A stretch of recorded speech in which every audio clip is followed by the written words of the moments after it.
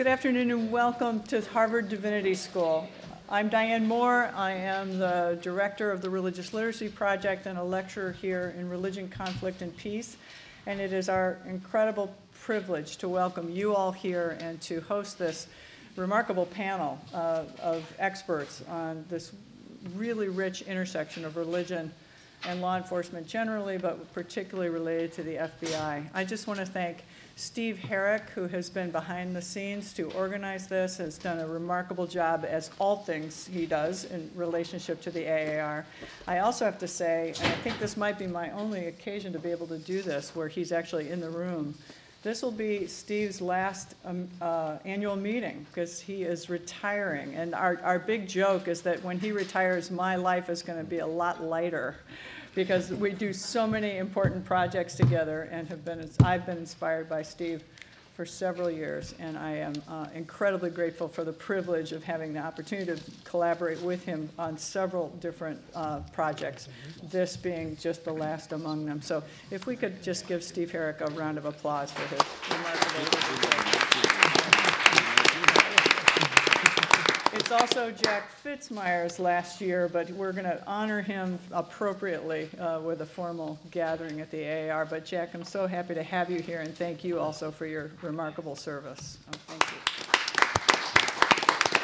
And I am going to just turn the podium over to Philip Hyman, who is going to be the moderator for this panel, and he is a professor emeritus at the law school and very much involved in these questions. And again, it's our great privilege to host you here and to thank you for being with us. And I'll turn it over to you now. So thank you.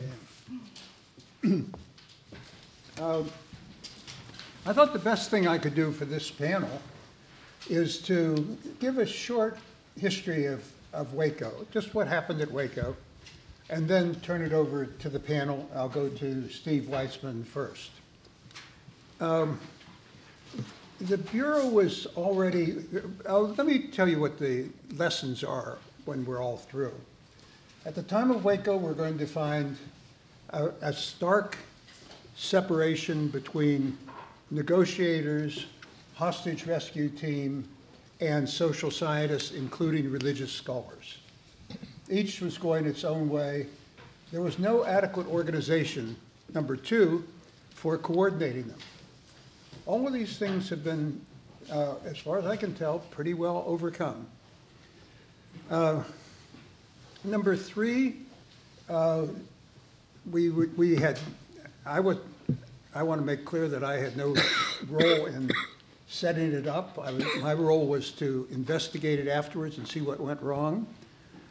The hostage rescue team is trained for terrorist-type activities, maybe not wholly, and maybe not now, but at that time, that's what it was. I was invited as Deputy Attorney General down to Quantico to watch a mock rescue. They had a little house there, and you could see through the roof. There was no roof there. And inside were people were cardboard mock-ups of people who were said to be the hostages. We were to pretend we're the hostages. And inside were, these were to be rather the bad guys, rather the terrorists. And FBI agents, live ones, were sitting very near them and pretending to be the hostages. There was a noise. You could watch this all from a tower at Quantico. We were up in the tower, the honored guests were. All of a sudden you hear a beep. Helicopters came almost instantly overhead. They dropped down, left stun grenades at the door of the mock-up of a building where hostages were held, poured in. You heard machine guns going, ah, and all the plastic or cardboard mock-ups of supposed terrorists were cut in half. And the FBI agents, I'm probably exaggerating somewhere along here, I'm not trying to. The FBI agents who had been asked to sit there as if they were the hostages were fine. They weren't touched. It was a very acrobatic, highly skilled operation that took a matter of seconds. And it was remarkable. Now we shift to, along comes Waco. There are 50 days. The hostage rescue team is more or less in charge. They are getting very frustrated. They're used to ending an operation within about 3.5 seconds. Not literally, but within a very short period of time, probably measurable in seconds. They've been there for 50 days, literally 50 days, and there's no movement at all. And they have and instead of there being terrorists who they're supposed to disarm or kill, there are 100 people in the Branch Davidian compound, men, women, and children. And instead of those people wanting to escape if an armed government force can only give them a way out, those people largely want to be there. Okay, it's totally novel. The hostage rescue team is absolutely, at that time, the wrong group of people to be negotiating. They don't have much negotiating experience. They don't understand the Branch Davidians, who are pretty hard to understand. We have no, there were religious leaders brought in to help, but they were brought in sort of offhand. And the hostage rescue team put together a plan to knock down the walls of the Branch Davidian compound and let everybody out who wanted to get out. Okay, let me now take it in. What I want you to do is get a feel for how there was no qualified focus on information, wisdom, knowledge of the Branch Davidians, knowledge of how highly religious people would react to the storming of their compound. There was none of that. Okay. The Bureau was already well along at the time of Waco in creating the capabilities it needed for saving the lives of hostages who wanted to leave but were being held by terrorists. I arrived on the day that they stormed the Waco compound of the Branch Davidians.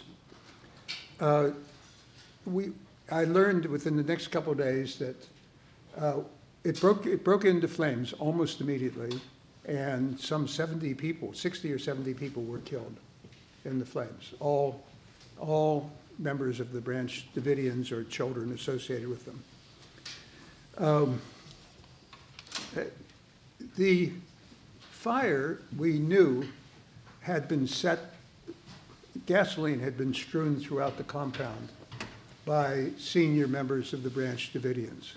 We knew that because what hostage rescue team was already very good at was surveillance, and with surveillance devices, they were able to hear conversations about spreading the gasoline.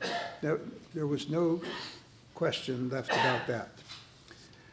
The Bureau had taken over the assignment of making arrests among the Branch Davidians from the Bureau of Alcohol, Tobacco, and Firearms. The Bureau of Alcohol, Tobacco, and Firearms had gone in trying to arrest the leaders of the Branch Davidians for having unlicensed and unpermitted weapons in large numbers. When the Alcohol, Tobacco, and Firearms tried to go in, they were shot from the inside, and 3 agents were killed. That immediately changed the flavor completely. I want to give you a sense of just how difficult the situation was, how unprepared we really were for it. When agents get killed, other agents get upset. And it was going to be very hard to unwind it without somehow they're making arrests of the people who had killed the alcohol, tobacco, and firearm agents. There were about 100 people inside. They were highly armed. But the hostages, as I've said, didn't want to leave. They weren't there for that purpose. Over the course of about 50 days, there was an on and off debate among the hostage rescue team, the FBI negotiators, and a few social scientists brought in by the FBI as to what should be done. 50 days is a long time. Everybody was outdoors. At the beginning, David Koresh, the leader of the Branch Davidians, allowed a number of people to leave if they chose to leave the compound.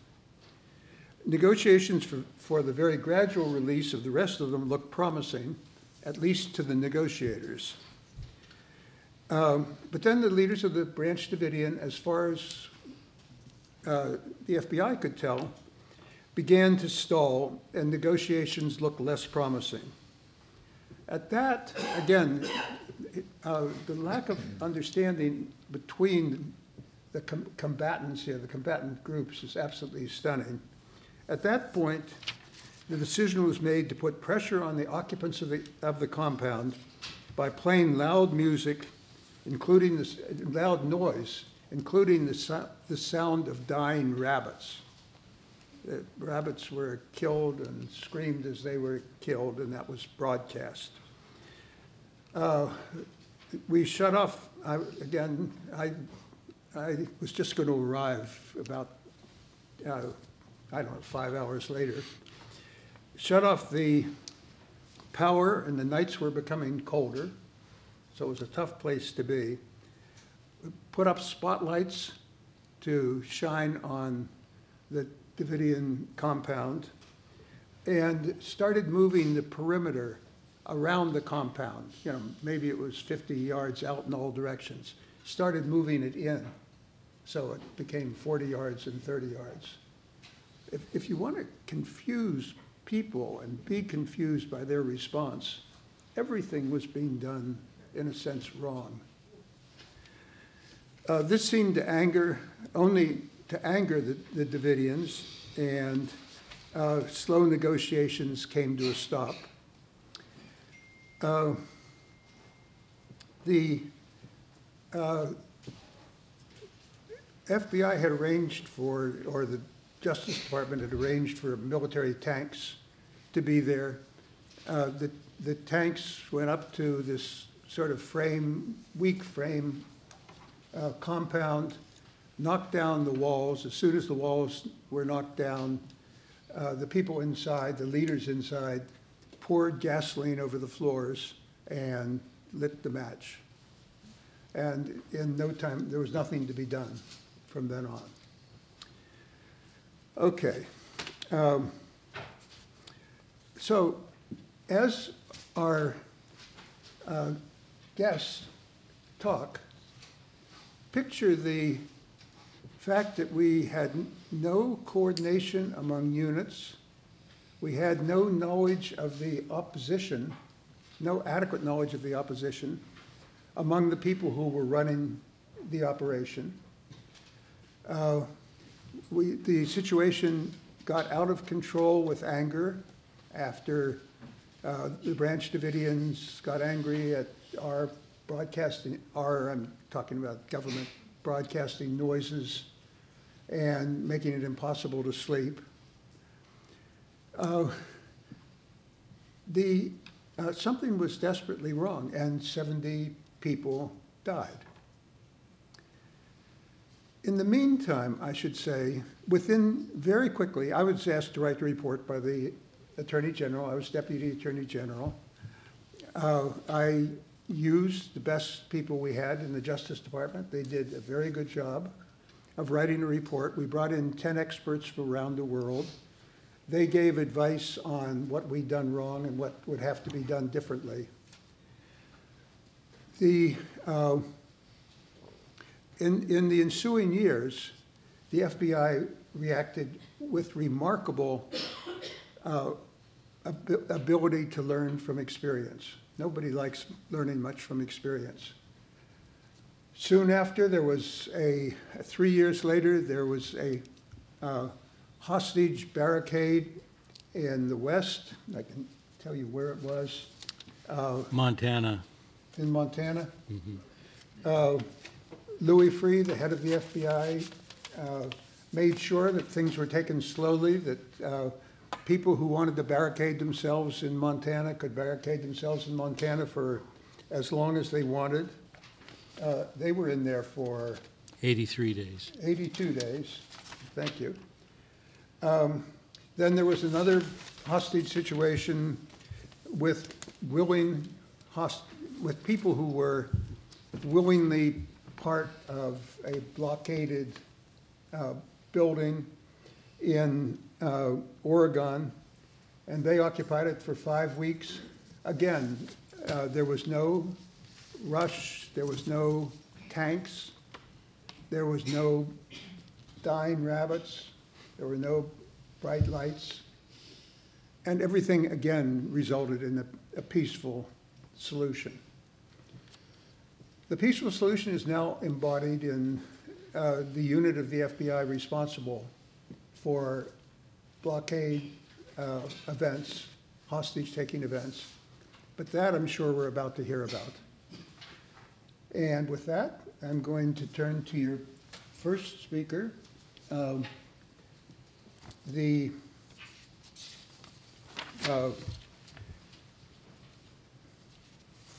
I can, all right, I know. Their first speaker, Stephen Weitzman, professor of Hebrew and Semitic languages and literature at the University of Pennsylvania. Thank you. Thank you. And I think I'll speak from my seat. Can you all hear me? Great. So I want to begin by thanking Steve and the others who've organized this panel, especially for allowing into the discussion an outsider such as myself, who cannot speak with the kind of authority that the others here can. Everyone else you will be hearing from this afternoon will be drawing on firsthand experience, either as people who work or have worked for the FBI, or as scholars who have engaged the FBI over the years. I cannot claim any of that experience. I do not benefit from it, and I must acknowledge, therefore, that my perspective is very limited. The reason I'm here, I think, is because I published a study of the AAR's interaction with the FBI over decades. And for me, initially, the reason I was interested in that was it was a chance to learn something about the academic study of religion and its efforts to make a positive difference in the world. Even a very practical and scientific field like medicine is beset by a great gap between research and application. Medical researchers lament the fact that it takes on average 17 years for a new discovery to be incorporated into clinical practice. The challenges are even greater when one is talking about a humanities-driven field like religious studies, and those challenges were what I originally wanted to understand by studying the AAR's interaction with the FBI, which is what we're here today to discuss. As I got into that research, however, I began to appreciate that what we are here to talk about today is just one chapter of a much larger story, and in fact an important story for understanding the history of religion and religious liberty in America. The conflict at Waco was actually not the first time that the FBI found itself in conflict with a religious community that it perceived to be threatening or criminal. Already during World War I, what was then known as the Bureau of Investigation was charged with enforcing laws that led it to treat religious groups like the American Friends Service Committee and the Church of God in Christ, which is a predominantly African-American denomination of Pentecostal Christianity, as suspect or subversive. And these were simply the earliest of a range of religious groups treated in such a way as a result of the Bureau's obligation to uphold the law, including black Muslim groups like the Moorish Science Temple of America, which was suspected of subversive activities in the 1940s, Shinto priests, who fell under suspicion during the same period, Catholic anti-war activists during the Vietnam War, and a number of other groups. Whether or not its suspicions were justified in each and every case, the FBI has been a major player and sometimes a major disruptor of religious life in 20th century America, intervening in various kinds of religious communities. And in fact, I've come to realize changing the course of religious history in America. The era of the Cold War is probably the best example of this impact, not only because of the FBI's treatment of various dissident religious groups in this period, but also because J. Edgar Hoover intervened in religious life in other ways as well, aligning the FBI with certain religious perspectives against others, and even developing religious ideas of his own through his publications. For Hoover, America's conflict with Russia was a war between Judeo-Christian values and a godless communism that was bent on destroying religion. A communism that also sought to infiltrate and manipulate religion in order to pursue its nefarious ends. Hoover's efforts to combat communism mirrored, or actually used some manipulative tactics of his own. For him, religious leaders fighting for civil rights or opposing the Vietnam War, whether they were Protestants, Catholics, or Jews, were puppets of the enemy. And under his leadership, the FBI's efforts to combat them included surveillance,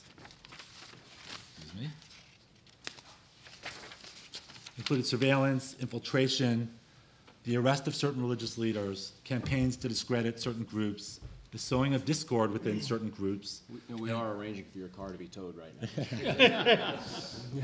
It's really hard to actually, we had lunch before, and the people from the FBI here just seemed like wonderful people, and that makes this presentation a little more difficult.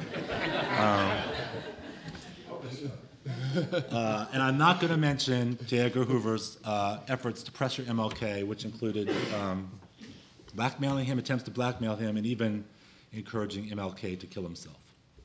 So the most egregious practices came to an end after the death of Hoover and in the wake of congressional investigations that occurred in the 1970s. But the Waco siege brought to the surface other issues in the way the FBI interacted with especially non-mainstream religious groups. And also, I should note, more recently, civil liberty organizations have raised certain concerns about the FBI's surveillance of Muslim Americans in particular. I just want to offer one example to suggest that some of the issues that surfaced during the Cold War haven't quite gone away. Before I moved to Penn, I taught at Stanford, where I had a wonderful student named Shariah Mayfield. I can talk about the following experience that she had because she has published about it herself. Shariah is the daughter of a lawyer in Oregon named Brandon Mayfield, who in 2004 was arrested by the FBI in connection with a train bombing in Madrid that left 194 people dead. Her father, Brandon, whose passport was expired at the time, was identified as a suspect because his fingerprints supposedly matched those on a bag containing detonating material that was found at the site of the bombing. Drawing on powers given to them by the Patriot Act, the FBI placed Mayfield and his family under surveillance for an extended period, and then placed Mayfield himself under arrest when it became evident that its investigation was about to go public, insisting that his fingerprints were a 100% match with the ones found at Madrid. As it turns out, however, the fingerprint identification was mistaken, and the FBI's treatment of Mayfield was considered sufficiently wrongful that the government agreed to a $2 million settlement that included a very rare formal apology as a part of the settlement. Now, what makes this case relevant to our present discussion is Mayfield's status as a convert to Islam. An investigation of what went wrong by the Inspector General found that his religious affiliation had no role in the mistaken fingerprint match. The people doing the analysis had no knowledge of his religious identity at the time they made the match. But the Inspector General also found that anti-Muslim bias may have contributed to the FBI's unwillingness to re-examine the case after it was challenged by Spanish law enforcement. Hearing this story from Mayfield's daughter, Sharia, who was a wonderful student, and the fear that it imposed on the family, the turmoil that it caused for them, and her own abiding suspicion of the government that I think persists to this day, hearing all that brought home to me that religious bias continues to play some role in FBA culture into the post-9/11 era, and that there are real costs for innocent people. So I was surprised to learn, after I was starting to learn about these experiences, that there was no book that documented the history of the FBI's interaction with religious communities. There were books about Waco, there was a book about the FBI and the Catholic Church, and a few other studies of specific episodes or people, but the larger picture remained unclear. And that is how my colleague Sylvester Johnson and I, along with a dozen other scholars, some of whom are here today, were moved to produce a book entitled The FBI and Religion that was meant as a step toward filling in this gap. Once I began to appreciate that larger history, I gained a deeper appreciation of what makes the effort that we are here to discuss today, that is what makes the AAR's effort to collaborate with the FBI, so significant and remarkable. That collaboration was, and hopefully is, an effort to change an organizational culture that has been more than a century in the making. And it's an effort to avoid tragedies like the one that happened at Waco. But also at stake in it is religious liberty in the United States and the future of religiously motivated dissent in our society. Now, given my status as an outsider to the AAR's efforts to work together with the FBI, probably the most helpful thing I can do to abet this kind of reflection is to raise some questions. So I want to use the next just few minutes that I have left to put 3 questions on the table. And I have probably 2 minutes left. So I'll articulate them very quickly. So my first question is to the scholars who are part of this collaboration. And my question is basically, what happened after 9/11? Because following the publications that a number of the scholars involved in this effort made, I can trace the story very clearly up until 9/11. The relationship between the FBI and the AR seemed to get stronger. There were incidents where one could see the benefits. But for me, as an outsider trying to trace the story, it gets a lot murkier after 9/11. So I would love to just hear the story of what happened after that event and how 9/11 and the aftermath of 9/11 kind of changed the picture.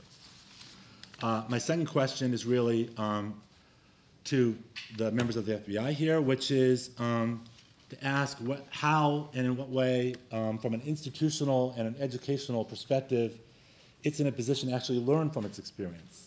Because as I've been trying to mention briefly, the story of the FBI's interaction with religion is a lot older than the Branch Davidian crisis, goes back to World War I at the very least, and there's a lot of history there, and I'm kind of wondering how that history gets transmitted, if at all, to FBI agents and analysts. And my last question is really about the role of race in everything, because it became clear to us as we looked at the big century-long history that some of the most egregious cases of mistreatment of religious communities happen to deal with African-American religious communities. Moorish Science Temple of America, the Nation of Islam, Martin Luther King. And it's clear to me that in Hoover's attitude towards Martin Luther King, for example, that religion is part of the story, race is part of the story, and there's some kind of intersection there between race and religion that needs to be examined. And I think this is even more important if it is true, as reported by the Journal of Foreign Policy, that the FBI has now assessed black identity extremists as a national security threat. I think race has to be part of the story. And I think that the way this group was set up in the 90s didn't necessarily allow for the intersection of race and religion to be part of what it was talking about. So I want to put that on the table as well, and thank you very much.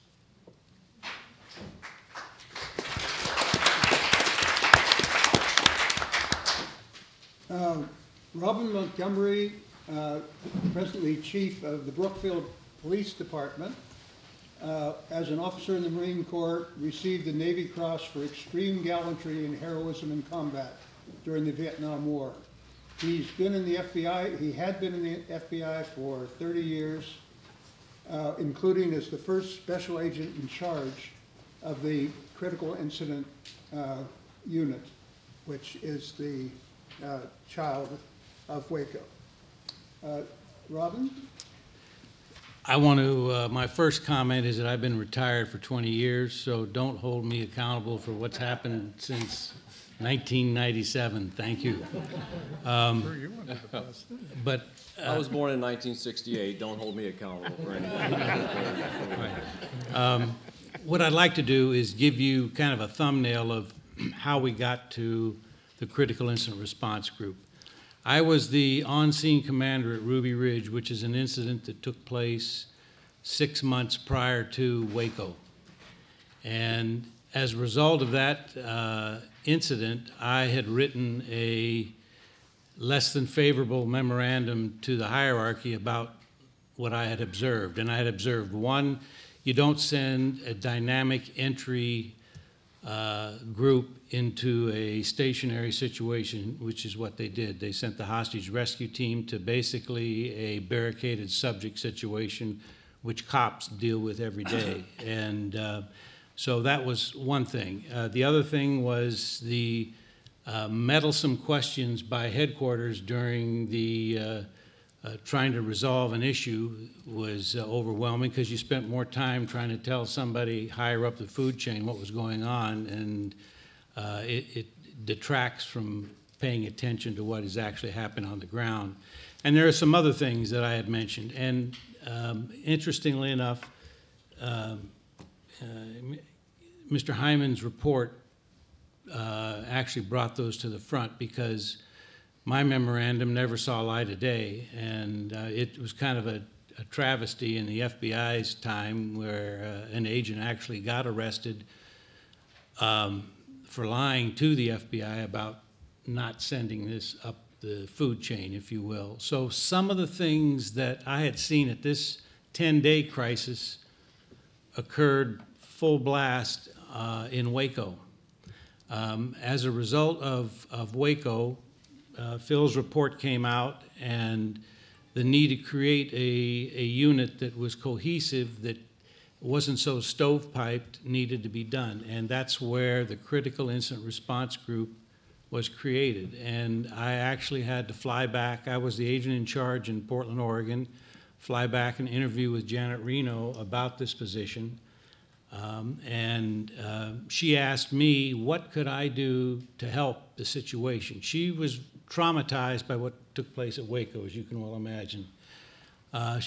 23 kids were killed in that process.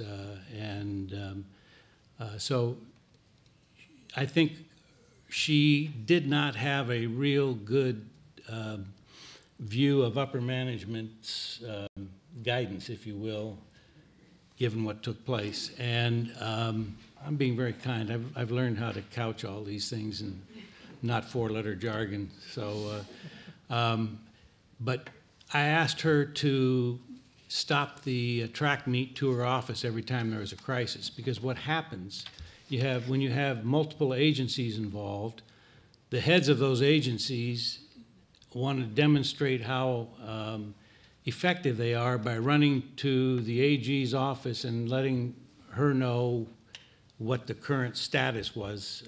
And 9 times out of 10, they had it all wrong. And so she said, by all means, I understand what you're saying. And I will tell you, once creating that group, she called me offline a number of times just to talk to me directly, which was, not within protocol, and I didn't bother telling anybody about it either. So we developed something that is critical in not only crisis management, but dealing with folks that we don't nearly deal with, and that's trust. And she had my trust, and I had her trust. So it made a very good relationship in that regard, given some of the things that took place. I will tell you that creating this group and creating some of the training mechanisms involved with it, I don't know where I had more pushback, either internally or externally, because change is tough for people to take, it appears. And I was like a pariah to my fellow executives, because they felt that I was really an informant for the director of the FBI, and would, if having to go out in a crisis situation, I would feed back what ills they had and why they couldn't do things, and that was totally not the case. But we trained, I mandated a training regimen between the hostage rescue team and the SWAT teams in the country, because what had happened with Waco and with Ruby Ridge is that the SWAT teams, which are made up of agents tactically trained within the division in which the incident's occurring, were getting left out of the situation, and quite frankly could have handled the situation equally as well, given what the circumstances were. So that was a change, and then had a training program for executives on crisis management, so that they understood what they were looking at when something did happen. And another initiative was to have the agents in charge go out to the field and actually talk to people that may be involved in, religious groups that may be offline, but just to be aware and to make a contact. Because quite frankly, one of the major rules in negotiation, hostage negotiation, is the negotiator wants to end up having a personal relationship with the person that they're talking to. And so it's a lot harder to say no to somebody that you don't know, or that you know, than somebody you don't know. So an effort was made to get the agents out and talking to people that made them uncomfortable, if you will. Religious groups, and Greg Saathoff down at the end will attest that it was a difficult job, but that's one of the things we saw is that we had to do to break the chasm here. And so ultimately, Phil mentioned the Montana siege of 83 days. And here's the ironic thing. I had to testify on Capitol Hill a number of times regarding where the FBI was going with crisis management, and it can't be another Waco. And when the Montana siege was finished, I was called back to testify, and there had been no deaths, no crises, so to speak. And the issue at that time was that you spent too much money out there. So, I mean, that's what you deal with in the Pentagon there, or the Potomac River. But we did everything opposite of what we did in Waco out in Montana. We had agents in blue jeans. We had black and white police cars at roadblocks. We demilitarized the whole situation. We brought in experts to guide us and to actually talk to the subjects. And it worked. It was an 83-day junket, but it ended up peaceably, and I think set the benchmark for how the FBI was going to do things in the future. And I will answer any questions you might have in the question and answer period, since I can't be attributed to anything after 20 years, right? Okay, thank you.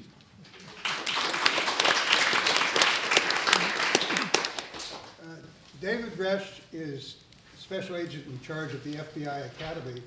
I think I heard him say an hour or two ago that you run about 1,000 people, 1,000 agents through it, agents and police chiefs, David? Every year. Through our National Academy. Yeah. Yes. It's obviously a starting place for teaching what has to be done in difficult situations. The FBI has many, many difficult situations.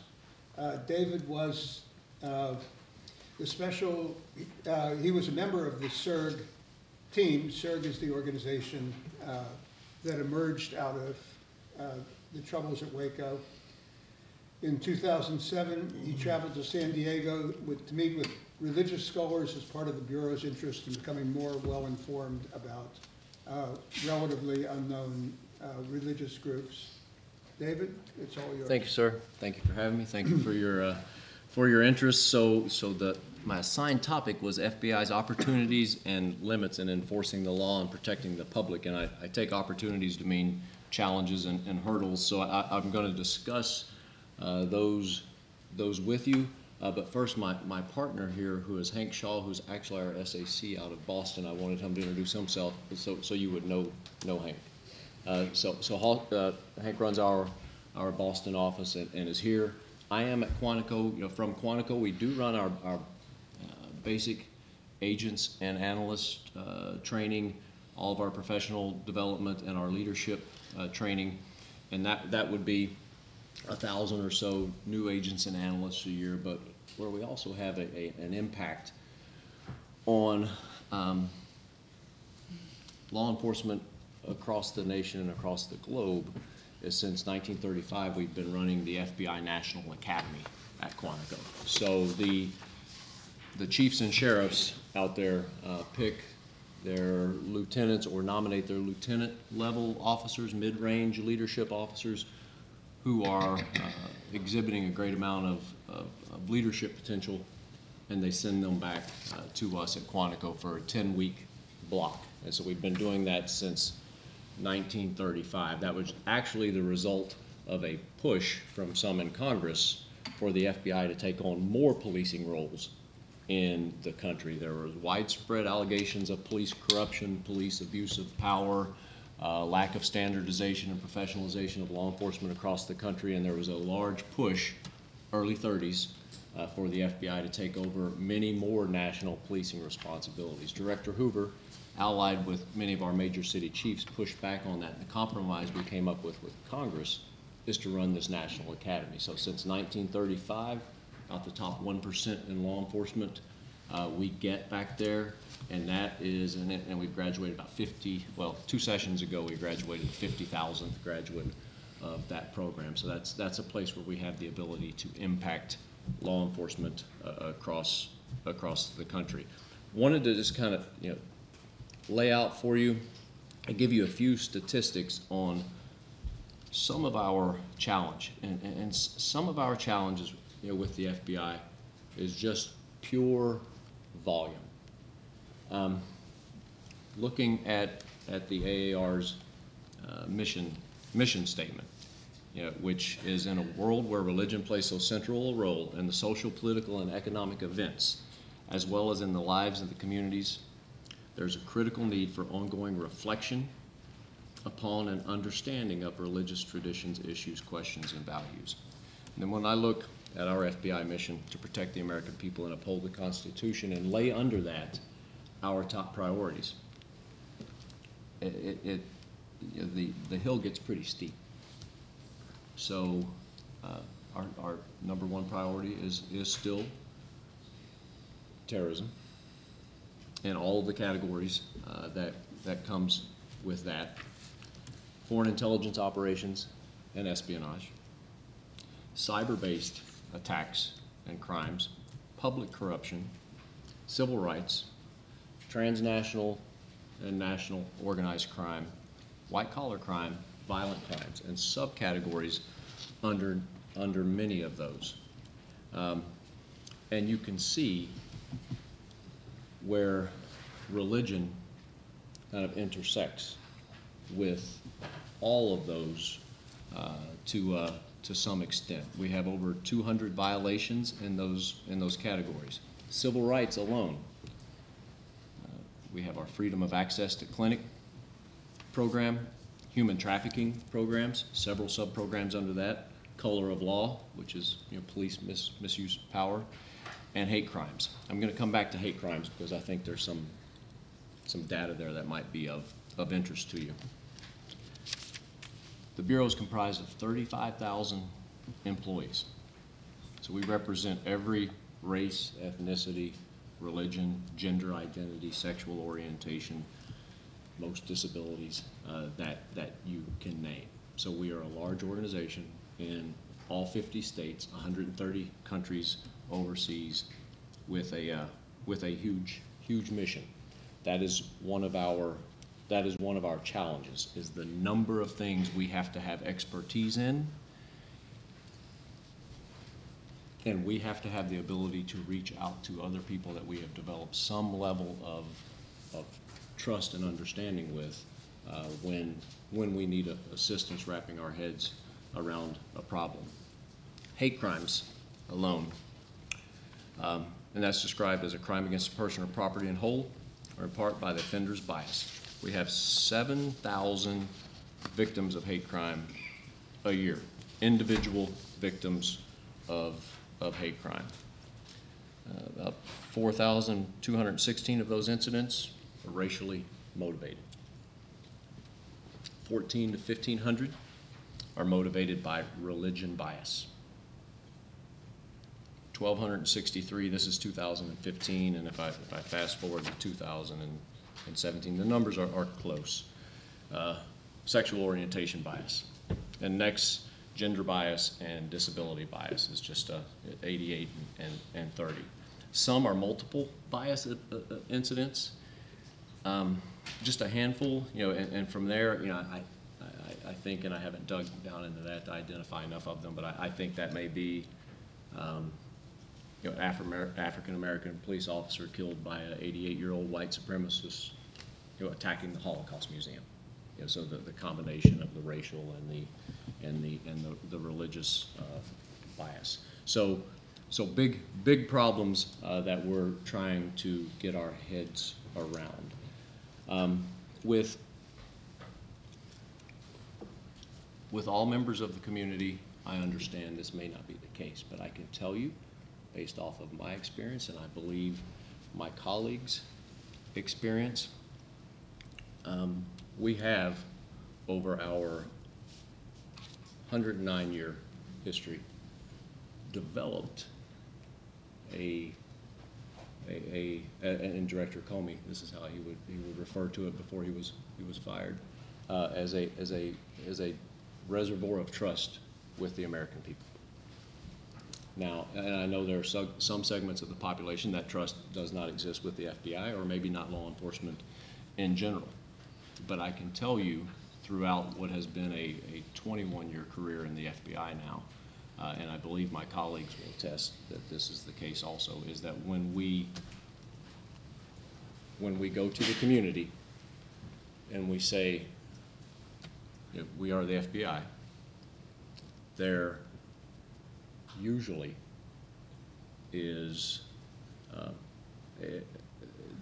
usually the next thing that we say, they believe us, and usually they want to be part of the solution of addressing whatever injustice we're attempting to identify and address. Now that has nothing to do with me or Robin or my colleagues here. I believe that has to do with 109 years of people who have chosen to do good for a living, who see injustice and attempt to address it, who make a promise and work very hard to keep it, who make a mistake and attempt to correct it. A success, I believe, with this relationship we have with AAR is that we were at a place with the FBI where an incident could have drained that reservoir. And we had the ability provided to us by some insight and some hard work and some close partners here to develop a mechanism where we could reach out of our comfort zone and engage with people who also, in my opinion, choose to believe that every human being has value and that they deserve justice, and that separate agendas do not have to be mutually exclusive. They can be complementary, and who would come to the table with us understanding that there are very few rooms, and I think people often don't take the time to step back and appreciate when they are in a room with other people who have chosen to live their life not as to, what will be the next pay raise, the next nicest car, the bigger house, the next degree, the next accolade, but who have chose to live a life to where when they turn around and they look backwards at the end of that career or that life is, did I live a life with a purpose? Did I do work with moral content? I believe what folks here who I have a great amount of respect for were able to put together, and I have benefited from it, is a relationship here to where we do feel comfortable coming to you when we are vulnerable with the lack of knowledge we may have in an area, and ask simple questions. I do think that much of the conversation that began in the mid-90s was overwhelmed by 9/11, and now that conversation is information, that conversation is about terrorism and Islam, and that is so loud, and there's so much that's still under there that I think we may be missing out on, and it's something boiling up there that might be a problem for us, a discussion that we're not having. So for me, the value of this relationship has been over the years is not necessarily has someone in this room or someone through AAR provided me the nugget that's going to allow me to win a debate when I go out and visit with my Islamic Center in Little Rock, Arkansas, or give me the little piece of information that's going to help me, flip an informant or convince someone to come over to my idea of what a patriotic, hardworking American is. It has for me been much more personal in that an understanding, helping with an understanding of my offender behavior, my target's behavior, my suspect's behavior. There's something about religion that's wrapped up, whether it's how they were raised in it, their beliefs, their traditions, that's wrapped up in offender behavior. There's something that's wrapped up in victimology behavior. There's something that's wrapped up in how that victim interacts with his or her offender and how they interact with the environment. Being able to have discussions with colleagues about what does it mean to be the ordained pagan minister with the Church of Light when I grew up as a Methodist and have no idea what that means. What does it mean if a victim tells me that she's from the coven of the Blue Dolphin? What does this tarot card mean that we find at a crime scene? Being able to have those discussions and inform an investigation or help a victim or end a crime spree has been very important to me personally. As I've moved up through the leadership ranks, being able to have discussions with confidential discussions with colleagues before I go and engage with members of my community, that's been very helpful as somebody who is representing the FBI and is a member of that community. And as I've moved into the executive management, I have a workforce of 35,000 people, and I'm charged with their professional development and their leadership training and bringing them into the organization and shepherding them through the organization. I want to be as inclusive and as accommodating as I can be to all of that diversity that I have among those 35,000 people. So how do I do that best? And then also, as I have training, is what can I do to make our law enforcement leaders and my new agents and my new analysts more aware, more inclusive, more accommodating, more respectful, better at their jobs.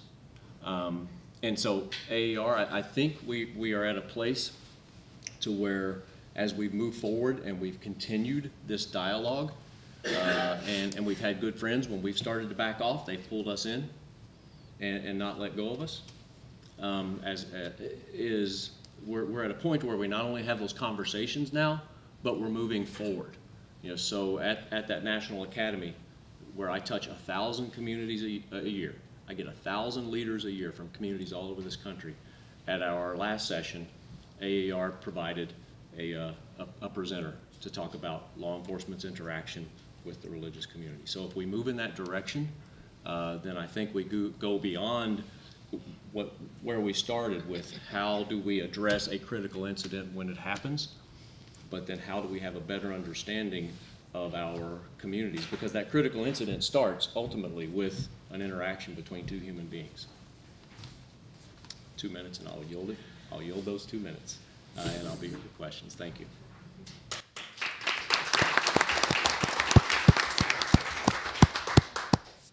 Eugene Gallagher is professor of religious studies emeritus at Connecticut College. He's written about Waco and terrorism, and has participated in a number of AAR arranged meetings with FBI officials. Eugene, the floor is yours. Gene, can you speak right into the microphone? Thank you. So I'm charged with talking about the challenges and opportunities of religion scholars working with FBI agents, and I'm glad to be sitting next to the right guy at this point. I want to start with a small story of what was, for me, a critical incident. And several people in the room were there, and you'll remember this story, and I hope I got it at least partially right. In the year 2000, the AAR met at the wonderfully titled and bizarre Opryland Hotel in Nashville. And there was a signal session there that was hosted by the FBI where they ran a simulated hostage negotiation for us. They paused the ongoing event several times for the invited scholars to ask questions. And I remember one incident, I hope I remember it right. Somebody chimed in and said, "How about if you do this?" Kind of eager scholar. And the chief negotiator said, "Yeah, we tried that. People died."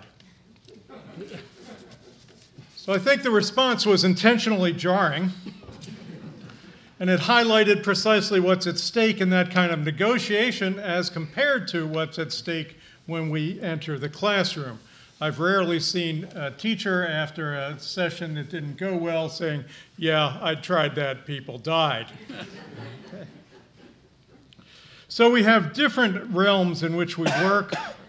We have different kinds of responsibilities. But over time, it's become clear that the FBI and its agents have become involved in multiple incidents in which religion appears to be a salient factor.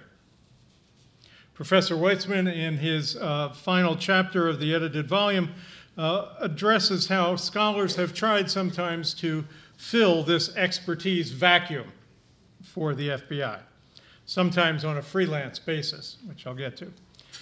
And Professor Weitzman's focus is on the differences between intervening and informing, and re-examines the roles of Philip Arnold and James Tabor in the Waco incident. They got drawn in as actors when David Koresh heard their comments on his theology on a radio program. And they became important enough that in the final letter to his attorney, Dick DeGuerin, Koresh said he'd be happy to come out as soon as he got a copy of his manuscript that he was working on to Tabor and Arnold so that they could then understand it. They wanted to situate themselves as translators of Koresh's biblical apocalyptic theology. They believed they had sufficient knowledge of both the Bible and Koresh's position at Adventism to identify ways of interacting with him on his own terms. Their hope was that they could identify ways that the FBI negotiators could persuade Koresh to leave the Mount Carmel Center by appealing to his self-understanding, sense of mission, and desire for an audience, all of which revolved around his understanding of the biblical book of Revelation. Professor Weitzman has raised some important questions about that type of worldview translation that they undertook. Well, I think we need to devote careful attention to those questions. It's hard for me to see how scholars of religion can avoid adopting the role of worldview translator. Some sort of translation is at the heart of what we do as scholars and as teachers. Since the people we study are so often different from us in many ways, we aim to make them intelligible through various processes of translation. We do not simply repeat what they have said or done, but we aim to translate it by employing descriptive, analytical, and interpretive categories from the academic study of religion. Translation is undertaken then in the service of understanding, but understanding, even empathetic understanding, does not necessarily entail endorsement or support. Advocating for the usefulness of the study of religion is also tightly interwoven into our work. Especially if you teach undergraduates, you often have a seat at the table precisely because a curriculum through general education or other requirements moves students in the direction of the study of religion, if not actually requiring it. So our courses are there for a reason, even when the reason is not well articulated, as is so often the case. So for me, the question is not whether we should function as worldview translators, but how. And in the specific case of potential interactions with the FBI, when. Scholars don't necessarily have the training or the skills to intervene directly in volatile situations involving religion, such as hostage rescues or standoffs with barricaded groups. Freelance scholarly intervention can operate at cross purposes with those of law enforcement. Nonetheless, when the FBI recognizes that religion might be a salient aspect of a situation, it may well be appropriate to make specific requests of scholars of religion. But the FBI needs first to be able to recognize that religion is in fact a salient aspect of a particular situation or incident. That means the FBI needs to cultivate a type of religious literacy. That's for you, Diane. That enables agents, one, to recognize when religion's an important aspect of a situation or incident. Two, assess how religious commitments are shaping the statements and actions of individuals with whom they come into contact. Three, recognize when their own knowledge has reached its limits. And four, access quickly and efficiently reliable resources that can help them. For me, those requirements then have implications for how agents are trained through their time in service. Scholars of religion, put bluntly, can help the FBI integrate religious literacy into the training of agents. That aspect of training ideally would happen before agents encounter situations or incidents in which religion is a factor, or when the stuff hits the fan. I'm convinced that the best opportunity for scholars of religion to contribute, however modestly, to the work of the FBI is in the training and continuing education of agents and analysts, not in intervening during potentially volatile incidents. Another possibility for their contributions would be in the analysis of incidents after they happen, as the contributions of religion scholars to the anatomy of the Waco incident shows. That would have to go without assigning blame, but in joining together to really analyze what happened and why it happened. So contributing to the ongoing religious literacy of FBI agents would call on elements of our roles as both scholars and teachers. Scholars excel at identifying, retrieving, accumulating, assimilating, evaluating, synthesizing, analyzing, and interpreting data. But that's often a slow-moving process. There's virtually no room in rapidly unfolding critical incidents for that type of patient work. There are also ingrained scholarly practices and attitudes that can impede communication between scholars and agents. Scholars are frequently given to remarking on how complicated a situation is and how they need more data and more time to unpack things. They're used to communicating with audiences of peers and focusing on nuances of interpretation that incrementally shift paradigms of understanding. Teachers, on the other hand, actually the same people a lot of the time, they draw on different skills. Especially those who teach undergraduates in the US are perpetually involved in introducing the study of religion to students who are statistically unlikely ever to take another course. They have one shot at raising the level of their students' religious literacy.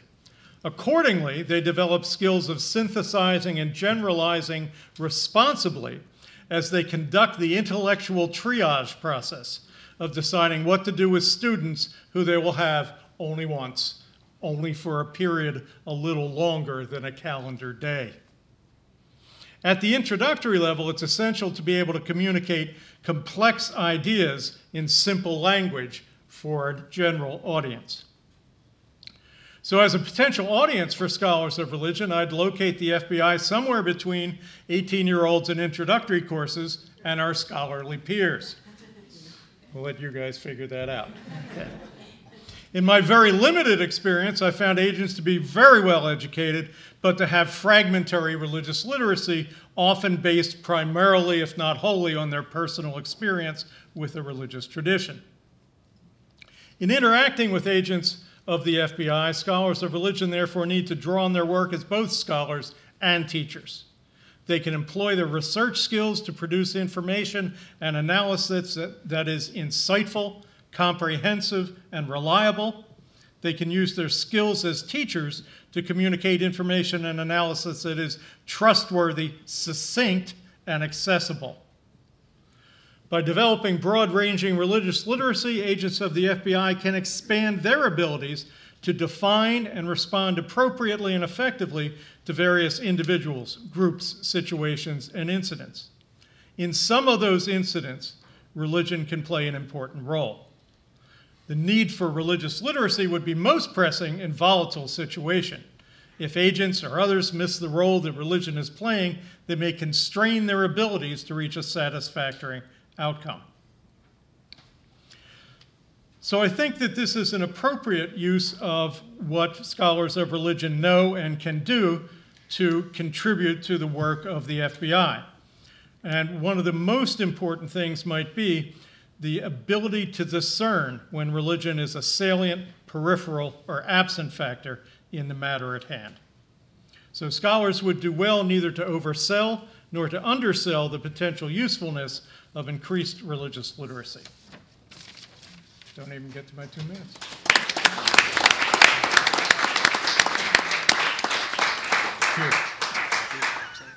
Michael Barkun is professor of political science at Syracuse University. He has written about the post-Homeland Security 9/11 world and racism. It's a pleasure to have you here. Thank you. In late 2013, Steve Weitzman asked me to contribute a chapter on the Muslim community after 9/11 for the book he and Sylvester Johnson were compiling on religion and the FBI. I thought, well, it's about recent events. That shouldn't be too hard. How wrong I was. It turned out to be excruciatingly difficult. Partly because important information wasn't yet in the public domain, and partly because the nature of the subject turned out to be far more complex than I ever imagined. So let me share with you some of what I learned. But before I say anything about the relationship between the FBI and the Muslim community after September 11th, you first need to understand a few background factors. One is the nature of the Muslim community when 9/11 took place. Now, the demographics of the Muslim community is a contested area, but the best current estimates place its size at between 2 and 3 million. It was largely an immigrant community. At the time of the September 11th attacks, approximately 2/3 were foreign-born, principally from the Middle East, North Africa, and South Asia.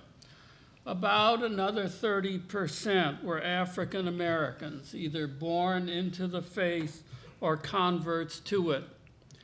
As a result, on September 11th, American Muslims constituted a vulnerable religious community, only partially acculturated, that had yet to find its footing in the political and legal systems. It resembled, in other words, the situation of Catholics and Jews in the mid and late 1800s. The second background factor to bear in mind is the FBI's rules for the conduct of investigations, now known as the Attorney General's rules. They are the offspring of rules first announced by Edward Levy in 1976 as a response to the abuses uncovered in the Watergate era. His successors modified, loosened, and added to them, and we could devote an entire session to them. Indeed, as the rules became increasingly complicated, doubts were raised about whether agents even fully understood them. An Inspector General's study in 2005 suggested many did not. Be that as it may, one change was well understood and immensely important to relations with the Muslim community. That happened at the end of May 2002, barely 9 months after the attacks, when Attorney General John Ashcroft issued a statement that significantly altered the Bureau's mission. Traditionally, the FBI, in a broad sense, had the primary task of investigating possible criminal activity that might fall within federal jurisdiction, apprehending perpetrators, and collecting evidence so that they could be prosecuted. But Attorney General Ashcroft now said that they were also to do something else. He declared that from now on, and I'm quoting, "the prevention of terrorist acts became the central goal of the law enforcement and national security mission of the FBI," unquote. I vividly remember being at a conference Greg Saathoff organized shortly after the Ashcroft statement, and Greg, I'm sure that you'll remember this incident, and the smile on your face suggests that you do, where an FBI agent said with great emotion, "We don't do prevention." But obviously, now the Bureau had to do it. The outcome, as far as the Muslim community was concerned, came in two forms. Unfortunately, the two forms worked at cross purposes. One we might term community relations. That involved forming close and friendly relations with Muslim groups in the hope that such liaisons would stimulate the flow of information so that intelligence about potentially dangerous individuals and activities would move freely from the Muslim community to the FBI. The other activity was the use of traditional investigative techniques, especially surveillance. This had begun well before the Ashcroft pronouncement, but became even more vigorous afterwards. It took a number of forms, the external monitoring of mosques, for example, or listening to sermons. The problematic forms, however, were those that were genuinely intrusive. We do not have systematic knowledge of them, but there is enough anecdotal information to suggest techniques and likely scope. The best known case, partly because of journalistic coverage and partly because of litigation, occurred in Orange County, California in 2006 and 2007. This was part of something called Operation Flex, whose full range is not clear for reasons I'll get to presently. The Bureau hired an individual named Craig Monteith, who was in fact a convicted forger and con man, although it's quite possible the Bureau was unaware of his checkered past when he was hired. In any event, Monteith presented himself at the Islamic Center in Irvine, California, as a potential Islamic convert. During his time there, at the request of his handlers, he allegedly recorded conversations and planted listening devices at both the Islamic Center and at other nearby Islamic sites. After ingratiating himself with those who attended the mosque, he broadened his activities and began to talk about the duty of Muslims to use violence and about his access to weapons. At that point, the leaders of the mosque became sufficiently upset by his conduct to secure a restraining order against him and, somewhat ironically, to notify the FBI, which ended Monteith's undercover career. In 2011, after his undercover life became known, individuals associated with the mosque sued the Bureau and a number of individual FBI personnel in Fazaga et al. Versus the Federal Bureau of Investigation, alleging violations of the First, Fourth, and Fifth Amendments. However, Attorney General Eric Holder invoked the state secrets doctrine, barring evidence about Operation Flex on the grounds that revealing details of the operation would damage national security. As a result, the Bureau was dropped from the case, but the suit against individuals was allowed to proceed. The remnants of the now truncated suit were argued before the 9th U.S. Circuit Court of Appeals in late 2015, but I have not been able to find evidence of a decision in the case. If anyone here has any later information, I would very much like to hear it. What happened in Orange County, together with similar incidents that I have not mentioned, became well known in the Islamic community and served to poison the relationship with the Bureau. It certainly weakened much of the goodwill that had been generated by community relations activities. I have no idea what, if any, information was gleaned from Operation Flex and similar instances of intrusive surveillance, nor how its quantity or quality would compare with information that was offered voluntarily. As one looks back over the immediate post-9/11 period, the overall impression is less one of malevolence than of sheer awkwardness, the result of a number of factors.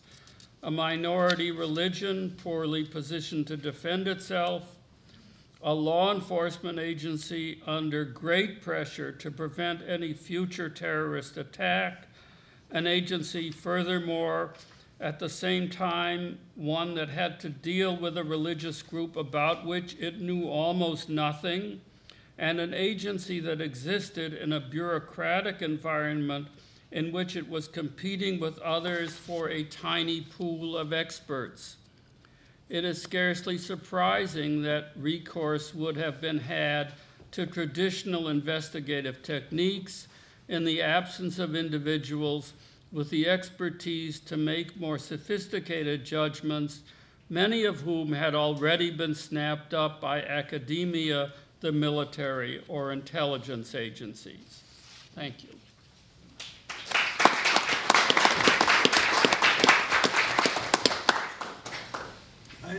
Eileen Barker is Emeritus Professor of Sociology from the London School of Economics. Eileen? Thank you. I started studying alternative religions in the early 70s, and in particular the Unification Church, at a time when it was thought that the only reason anyone would join a cult, as they were known, would be because they were brainwashed. And I started to get more interested in societal reactions to the new religions. I got to know a lot of the parents, not only of the Unification Church, but other new religious movements. And I got to know a lot of the other actors who were influenced or were trying to influence the new religions. And after some time, it occurred to me that there was a lot of work that was being done by scholars of religion, which was just gathering dust in old libraries. Sociologists don't write very excitingly, and the media, on the other hand, had far better stories to tell, and there was what was called the anti-cult movement developing, and they also had far more interesting and exciting stories to tell than the scholars. And it occurred to me that it would be helpful and perhaps prevent some of the unfortunate things that were happening, in particular the deprogramming, which was the illegal kidnapping of people from their groups, which sometimes had disastrous results at the individual level and also at the societal level. Waco hadn't occurred at that time, but there were things that were going on in Europe and elsewhere that showed that governments and law enforcement agencies really didn't know all that they might know and were making quite a few avoidable mistakes. So I set up something that we called INFORM, Information Network, focused on religious movements, with the support of the British government and mainstream churches, with the idea that we would try to provide information. We have never had any aspirations to advise anyone with what to do. In fact, it's part of our policy not to advise, even when we're asked to advise. But we do try to give information that's as accurate and unbiased as possible, not only about particular facts, but also about processes. Social life is a verb, not a noun, and there's change going on all the time. And to try and contextualize the knowledge, put it within some sort of cultural and structural framework, and try to warn people, perhaps, of some of the consequences that might occur either because of the behavior of the religions or because of those who were concerned with interfering with the lives of the religions for good or bad purposes. At INFORM, we draw from all possible kinds of resources, from the religions themselves and from their opponents, and from the media, and of course from scholars. We have an international network of professional experts, that's scholars, lawyers, counsellors, anyone who knows anything about the movements, but also of people who've got personal experiences of the movements, the members themselves, former members, relatives of members, and their experiences we find very important. We have, and it varies from time to time according to funding, about 5 staff, all of which have always got at least a master's degree and very often a PhD in sociology of religion or religious studies and the methodology of the social sciences. We have a large database on which we have some information on over 5,000 different religious organizations. There are over 1,000 religions that have emerged since the Second World War, which are currently active in the UK. And we can't generalize about them. They're all completely different. I used to say to my students, if you can come up with one characteristic that they all share, apart from being called a cult or a sect, I'll give you a large box of Smarties. And I never had to give away those Smarties. However, of course, as sociologists or religious studies people, we do generalize and we can see certain characteristics, bundles of characteristics, and processes that are more or less likely to occur. Originally, our inquiries were from concerned relatives mainly, but also from the media and various other places. Now it's far more government bodies, law enforcement agencies, and we try both to reassure and alert all those inquirers. Law enforcement, we've had from the beginning questions, both from local police, national, we work with Metropolitan Police, New Scotland Yard, Special Branch, MI5, MI6, GH, the Communications Headquarters. And also we've worked, as you've heard, with the FBI and CIA and various other international organizations. Our work became quite important in the eyes of the police as the millennium, the year 2000 emerged, and we got involved with quite a number of the investigations that they were carrying out. For example, there was a group called Concerned Christians that were chucked out of Israel, and they gave us quite a lot of material and even arranged for me to interview the leader, whose name I can't remember now. Nothing much happened, of course, in 2000, But as the end time reapproached in 2012, we again did a lot of work, a 54-page report for the police on millenarian groups. The police were particularly worried about potential suicides. Actually, nothing happened again, but it did increase our exchanges with the police. And we've always had a special liaison officer. This helps with the translation. The police tend to go to this liaison officer if they know about him or her. They don't always.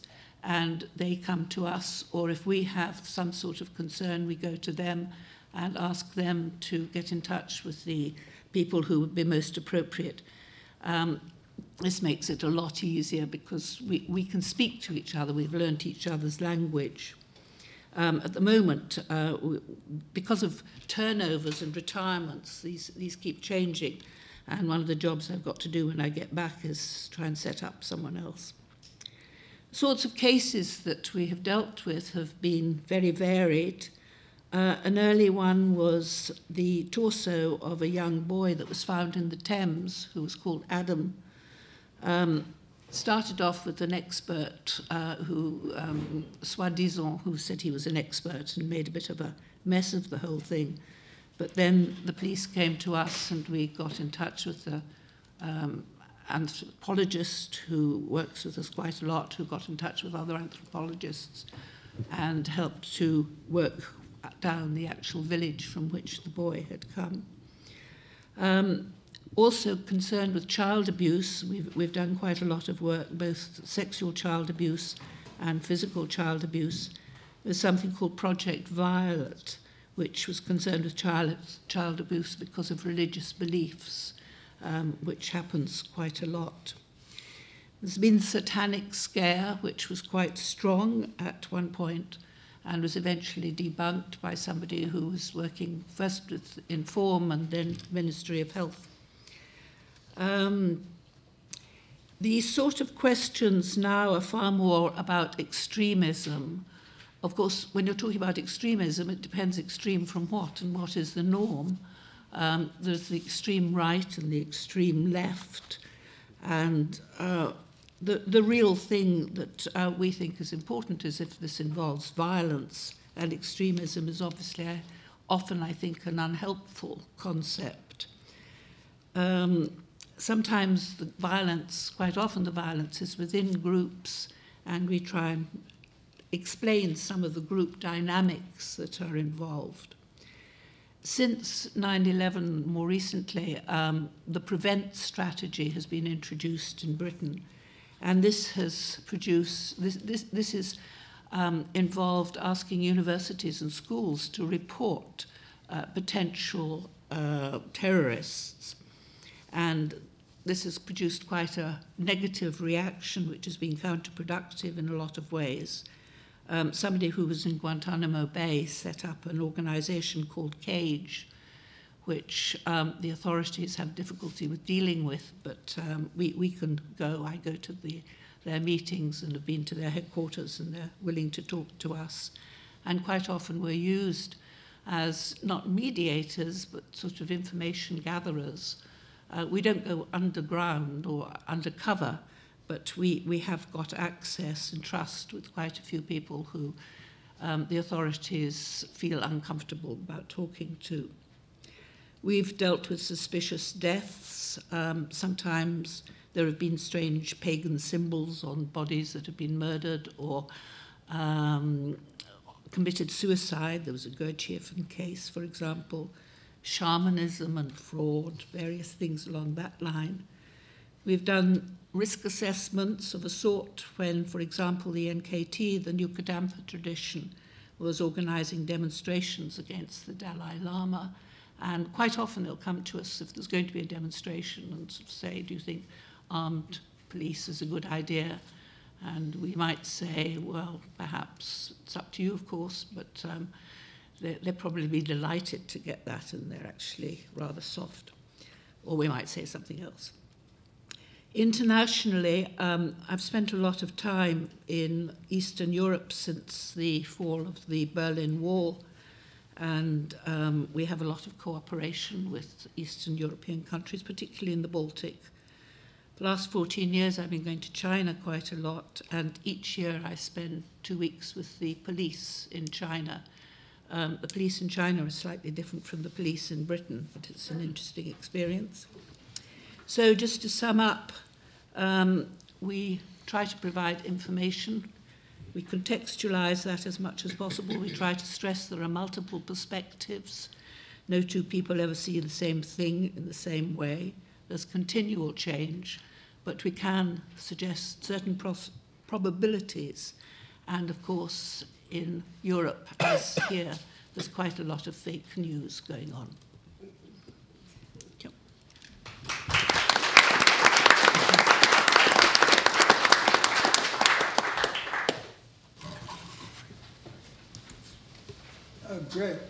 Greg Saathoff, behavioral scientist at the FBI Critical Incident Response Group, CIRG. He serves as the chief psychiatric consultant for the FBI Behavioral Analysis Units and Crisis Negotiation Unit. And for 2 decades, he has served as the FBI's liaison to scholars of religion. Greg? Thank you, Phil. One of my roles in life is as a professor in the School of Medicine at the University of Virginia. In that role, I teach medical students, and I teach them through working with patients. I'd like to share with you the most memorable patient teaching experience that I've ever had. Almost 25 years ago, I was sitting at a metal table in a 19th century prison around midday, supervising medical students in a psychiatric interview of a violent prisoner. Without warning, the door burst open, and a coughing, smoke-covered prisoner was pushed into the room by correctional officers and anxious nurses. He was largely incoherent, but I could hear the words fire and "it's the end." After I made sure that he was medically stable, the nurses told me that he was a newly incarcerated inmate who had been watching television in his cell. And when they heard shouting and smelled smoke from the mattress he had set on fire, they were obviously concerned. They asked me to give him medication. I needed to understand first what was going on that Monday, April 19th of 1993. So this is how I learned about the end of the siege at the Branch Davidian compound. Now, social media as we know it did not exist at that time, but even live televised images nonetheless produced an acute clinical condition, a violent reverberation in response to images on the screen. On many levels, I will not ever forget this emergent consultation, but I think that it's relevant today to emphasize the value and importance of context when government consults with outside experts.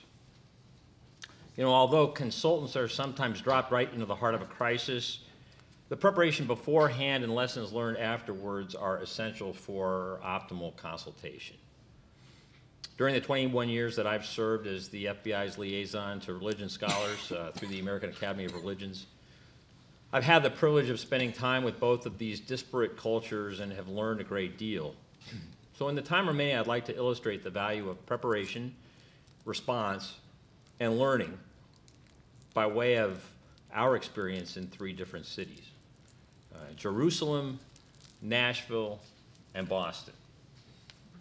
So I think Jerusalem is a fitting place of preparedness and to speak about the issue of preparedness for religion scholars and for government leaders.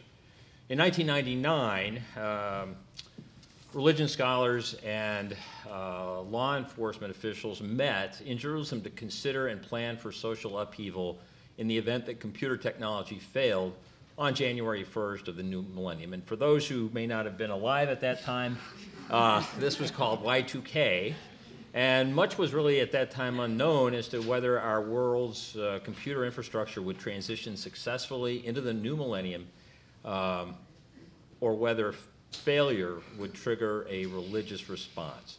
So select FBI agents from the behavioral analysis units and crisis negotiation units met with an international group of religion scholars and law enforcement leadership in that summer of 1999, and many of those religion scholars are here in this room today.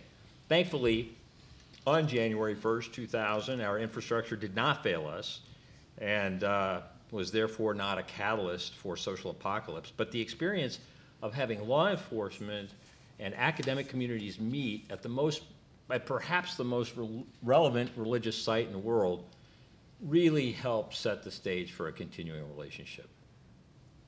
So, of course, after preparation, thinking about our experience in Jerusalem, which was very positive, comes the whole issue of response. And Gene stole my thunder a bit by talking about Nashville, because I was going to talk about that same tabletop exercise. So I will not go into any detail, but just to note that the perpetrator in that staged event was spouting biblical, there were biblical statements, biblical quotations, most from the book of Revelations. And what was interesting was that among top religion scholars in the room, there was some disagreement as to what they might mean in terms of the behavior of the perpetrator. And this is really a critical issue for law enforcement. If you've got a hostage rescue team and tactical people surrounding with firearms, right, ready to take out the perpetrator if it appears imminent that the perpetrator is going to kill those who are barricaded or hostages. You also have negotiators who are playing for time and seeing if perhaps a negotiation can occur where the individual will put down his weapon and leave, and all will live. The stakes are very high in that situation. I think the value of that exercise was that the religion scholars got a taste of what it's like to be in law enforcement and to have to make these life or death decisions. Also, part of that exercise, for those who remember, is that this was occurring on a busy street in Nashville, supposedly, and the mayor kept calling in to say, you're tying up traffic, I'm having my police and fire departments working overtime, this thing has been going on for 3.5 hours, when are you going to end it?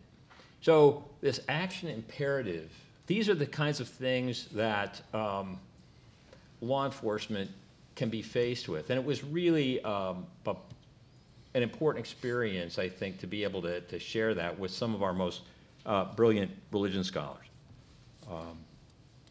Michael, as you can understand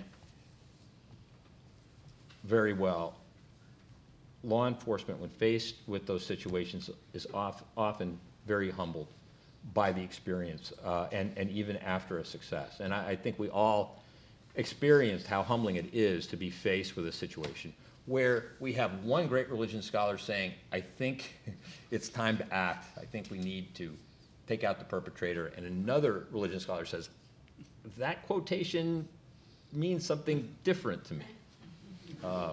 Brilliant people can sometimes disagree. The third phase, in which we learn from our experience, is best exemplified by the city of Boston. But this is not, I'm not talking about this meeting, I'm talking about November of 1999. Now, this was only a few months after the important meeting in Jerusalem, and I don't quite know how to bring this up because it's a bit sensitive, but I think it's important. We had a great meeting in Jerusalem. And I think there was really a strong sense that we had learned a lot about each other's cultures.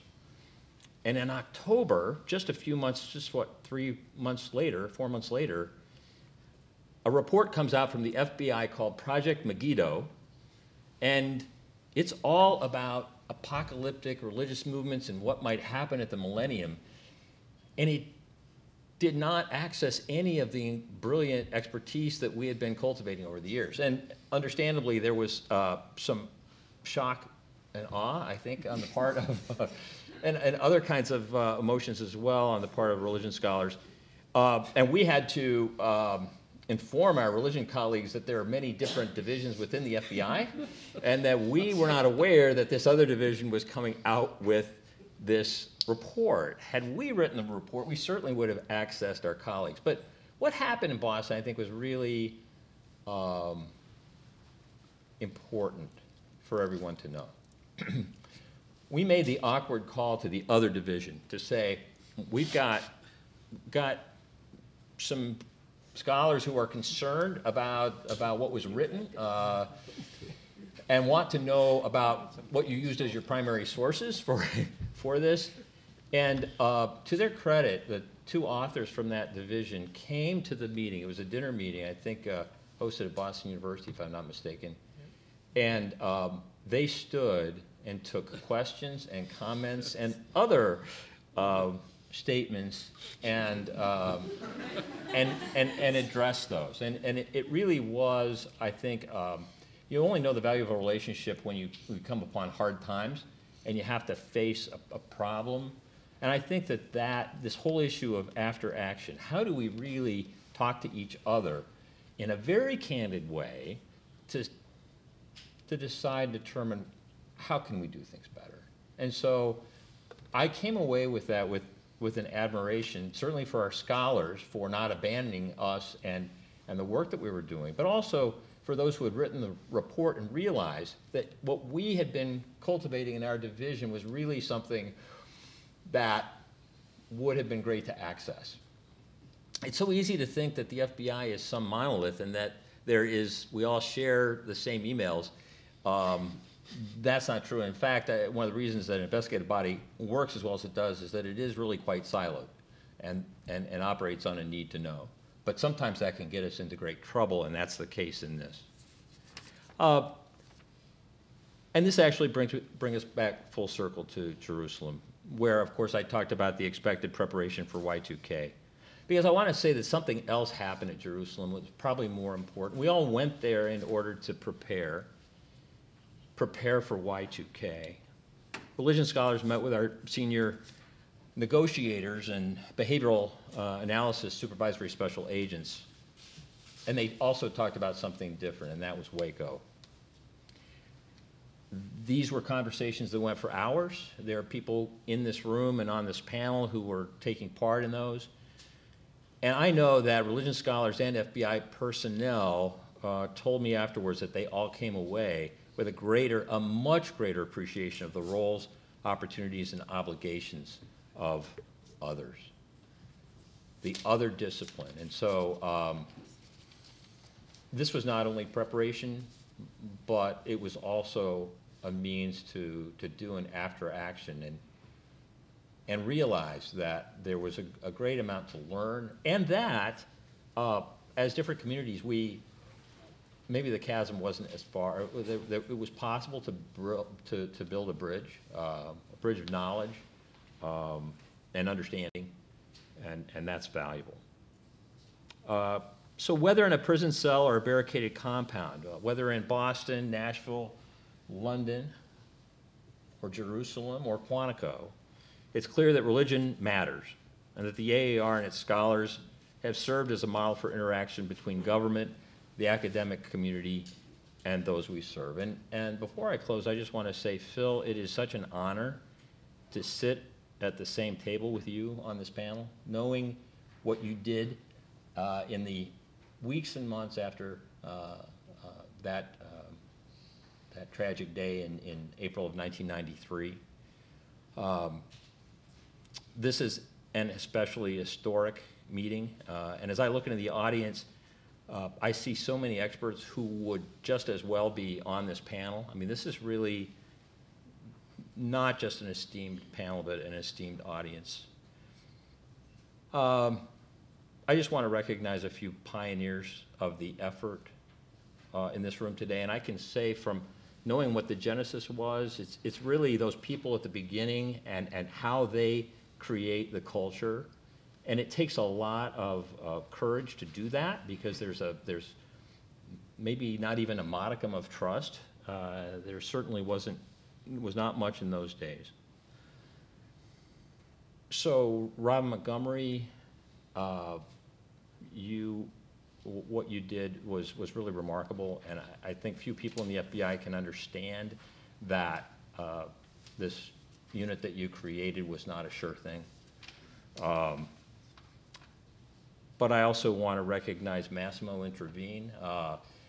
I sent an email on one occasion to many religion scholars, I think 5 across the world, and asking about a certain specific need, and Massimo responded to me in Italy within 45 minutes, and within an hour we had an expert that he identified in Canada talking to our on-scene commander in an internationally watched case.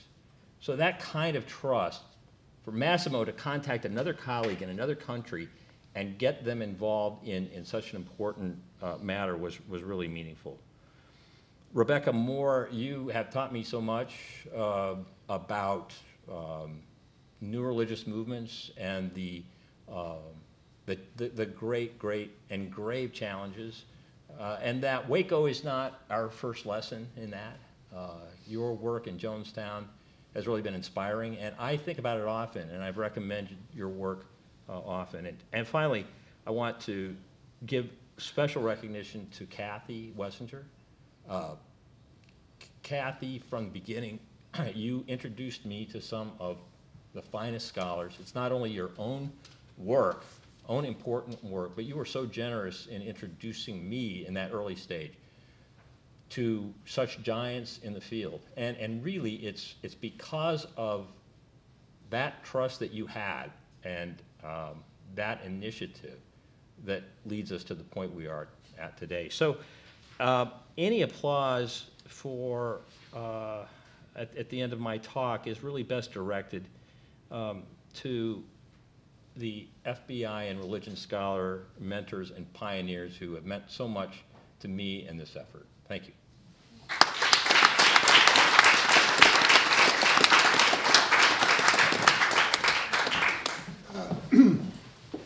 We have a respondent who has the unenviable task of responding to 8 people.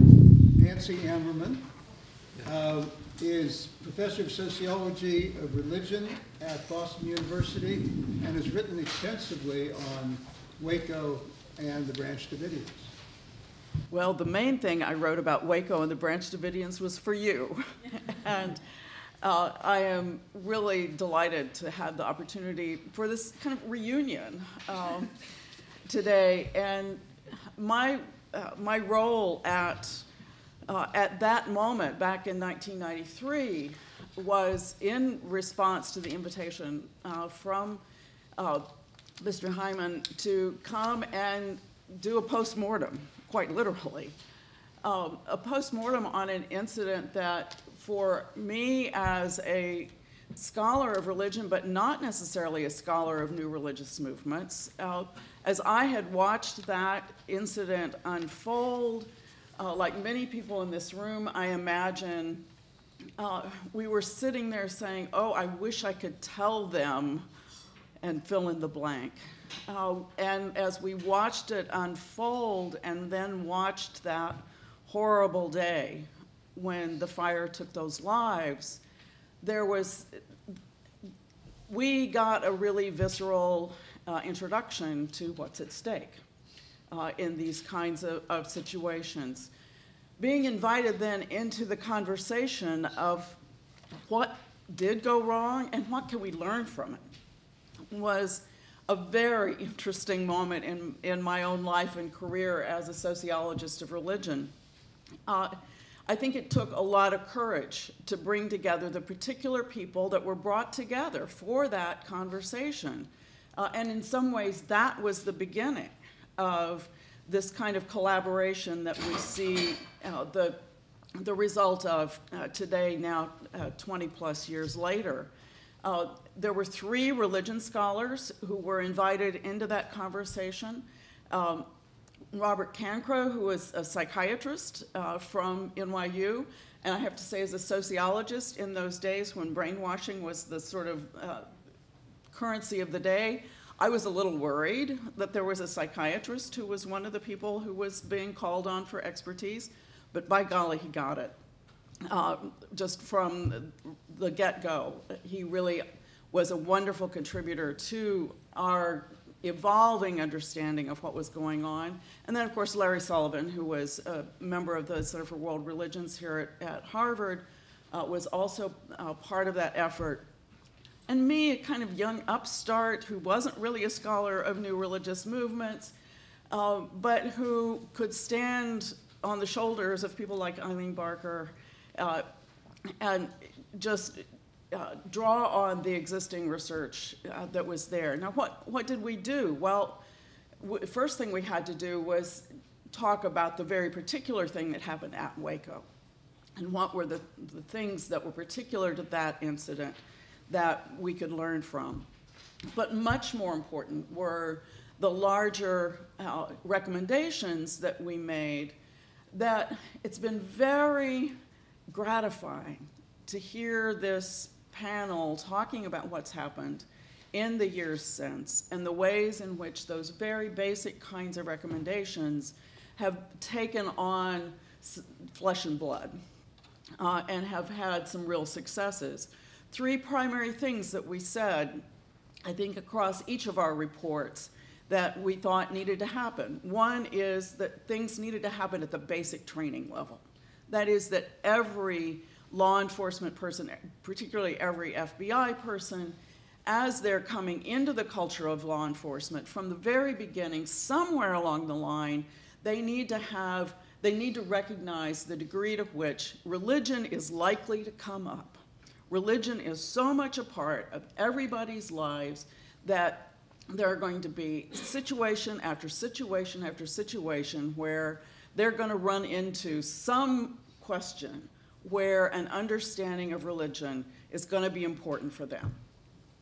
And I think there were a couple of really interesting things that, listening to people talk about what's happened since, the kind of religious studies perspective, the Religious Studies 101 course, I think the kind of training and translation ability that people from religious studies have, thank you, that would be great,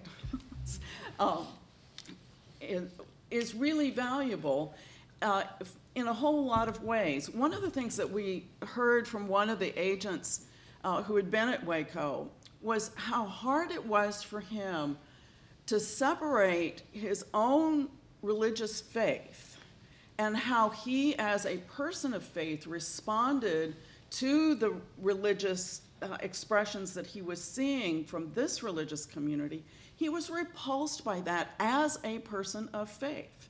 Well, one of the things that religious studies helps us to do is to get just enough distance from our own religious traditions to be able to think about looking at both our own traditions and others with a bit of an arm's length stance that becomes really critical in these kinds of situations. So somewhere in that basic training, having that kind of Religious Studies 101, at least lecture, that begins to introduce to people religion is important, it's going to take some translation, and you're going to have to be able to disengage from your own religious faith or lack thereof in order to be able to do the work you're going to have to do.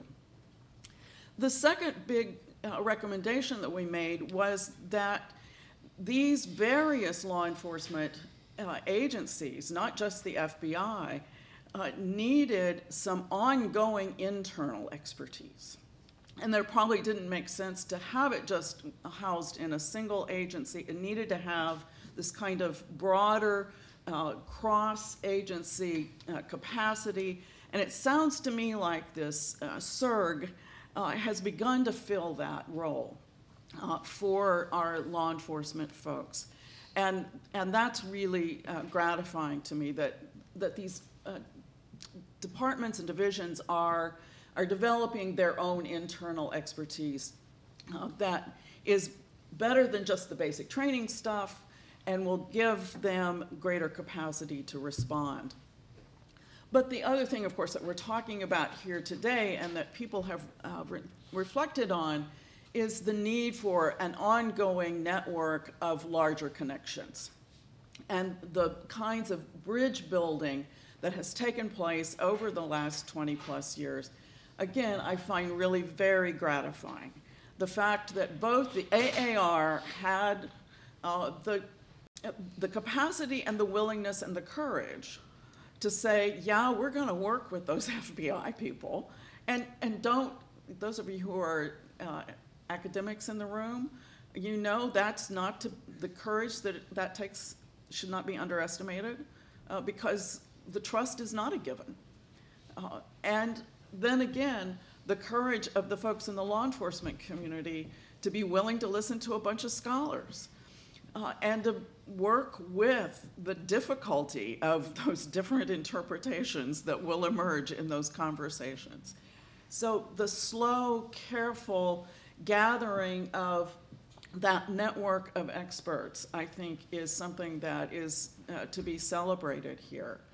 And the other piece of the kind of capacity building that needed to happen, of course, was the sort of data bank that Eileen has been working on with Inform, to simply have a place to go to find out something about the thousands of religious groups that are out there. And no, as you point out, they're not all alike.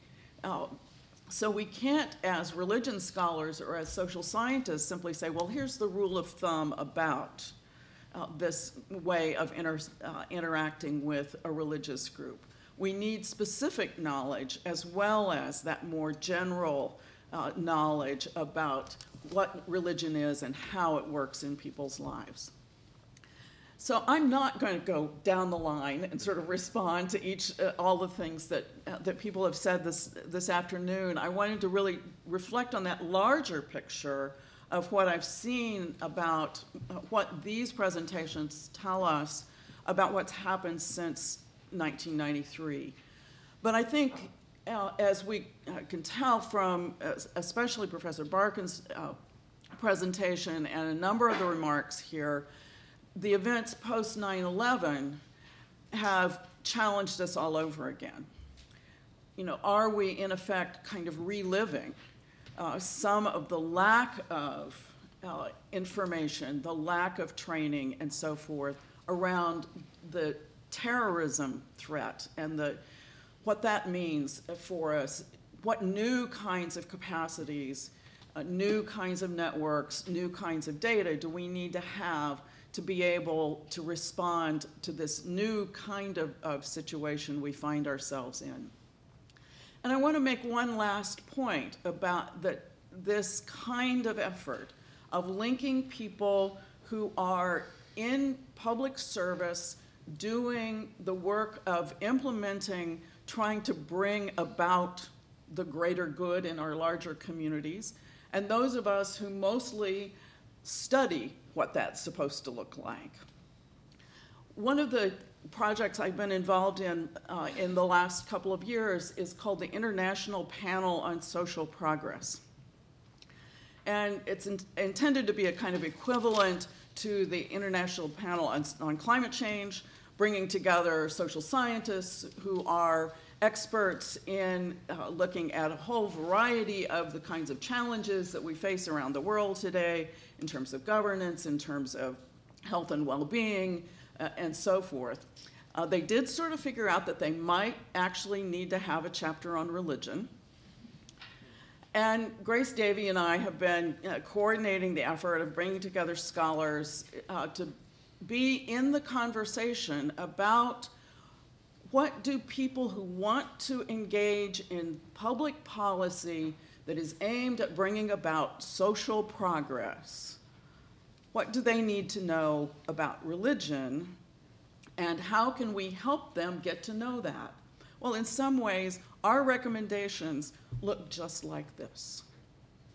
People who are in public health, people who are in governance, people at the Kennedy School, they need a Religion 101 in their basic training. They need religious literacy in their basic training. So these issues that we're talking about this afternoon are incredibly important to the kind of life and death issues that people in law enforcement are dealing with. But they're also relevant in terms of the bridging, the data building, the network building, All of that is also important for the larger picture of the ways in which scholars of religion need to be engaged with people who are the public policy folks in the rest of our world.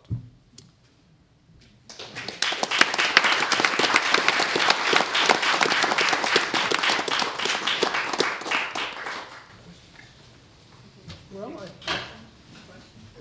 questions from the audience?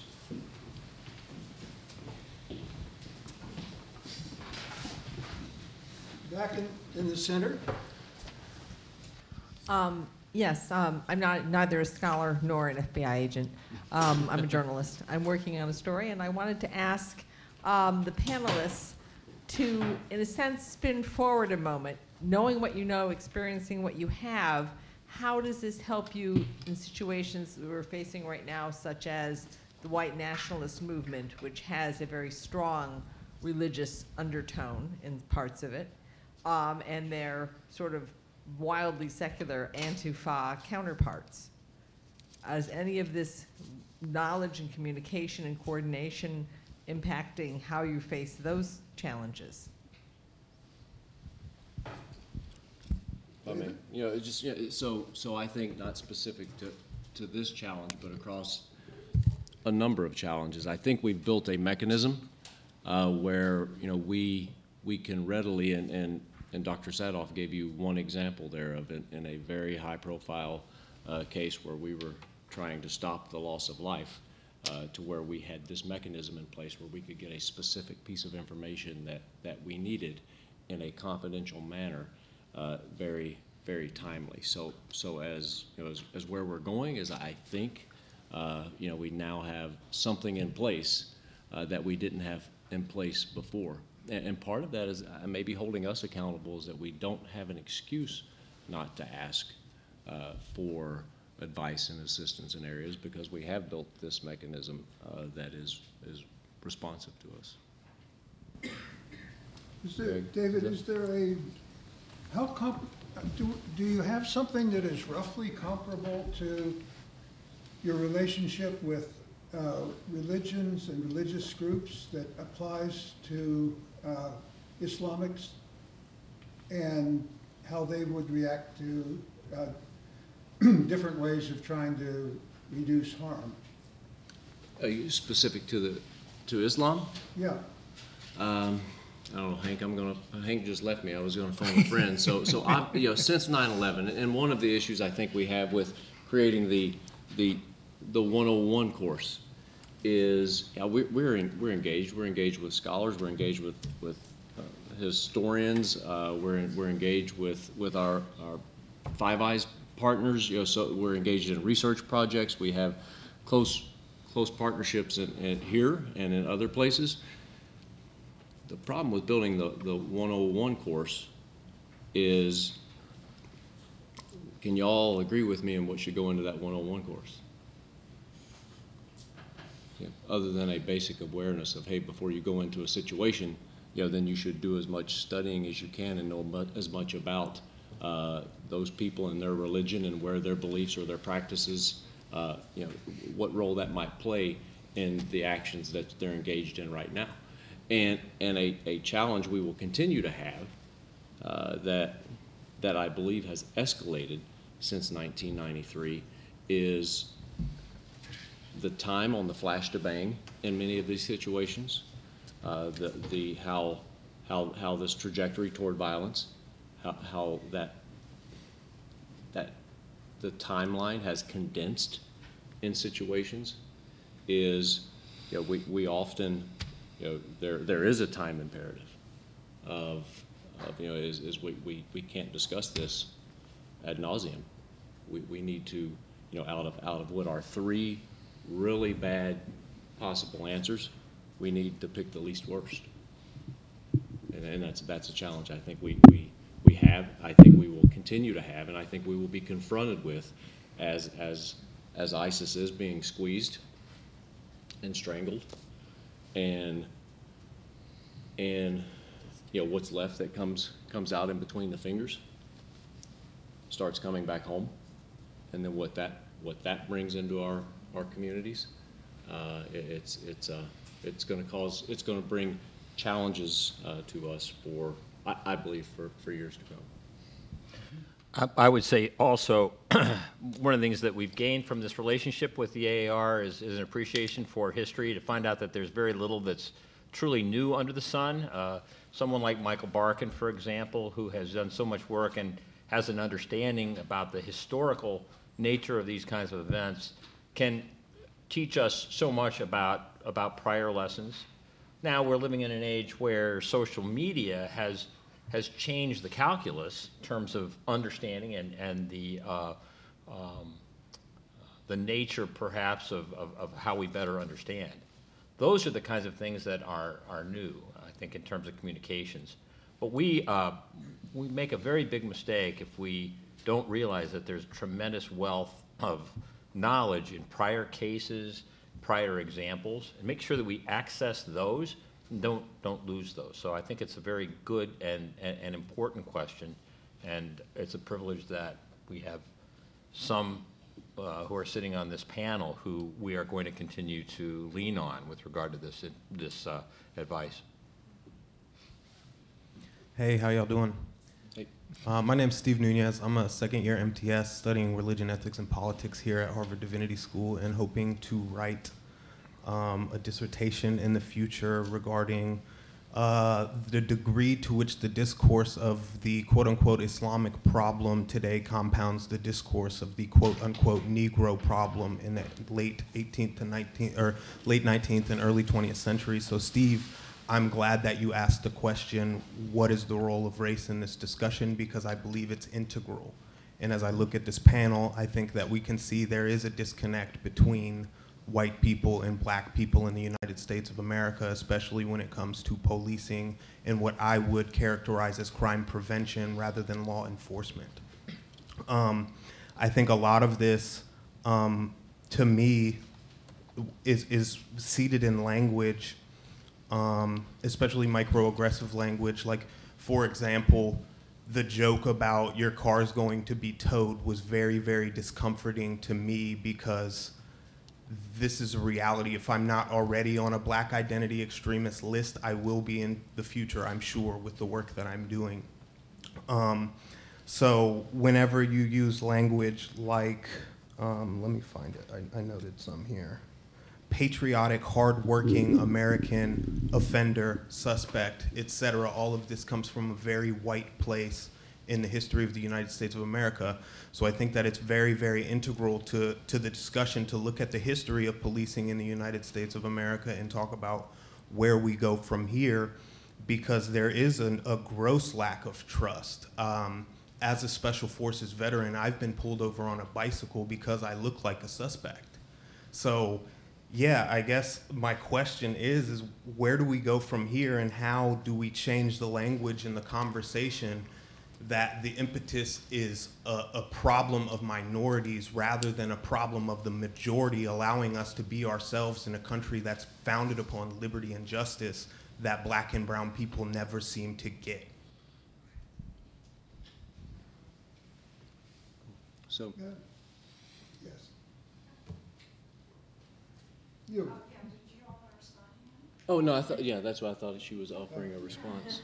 So I don't know that I can in a way that would be, you know, so the joke was a joke about the towing of a car to someone that I made friends with during lunch, and I don't think race was part of that. I did, when I mentioned suspect, said suspect, target, offender, any term you might want to use for that. When I mentioned hardworking, patriotic American, I see what you heard there, but I believe I was saying that in the context of having discussions with people to discuss with me, you know, what my opinion of being a hardworking, patriotic American, how that might not jive with what their opinion is, or if that, you know, so I think I was opening up there with you know, identifying biases that I might have, that some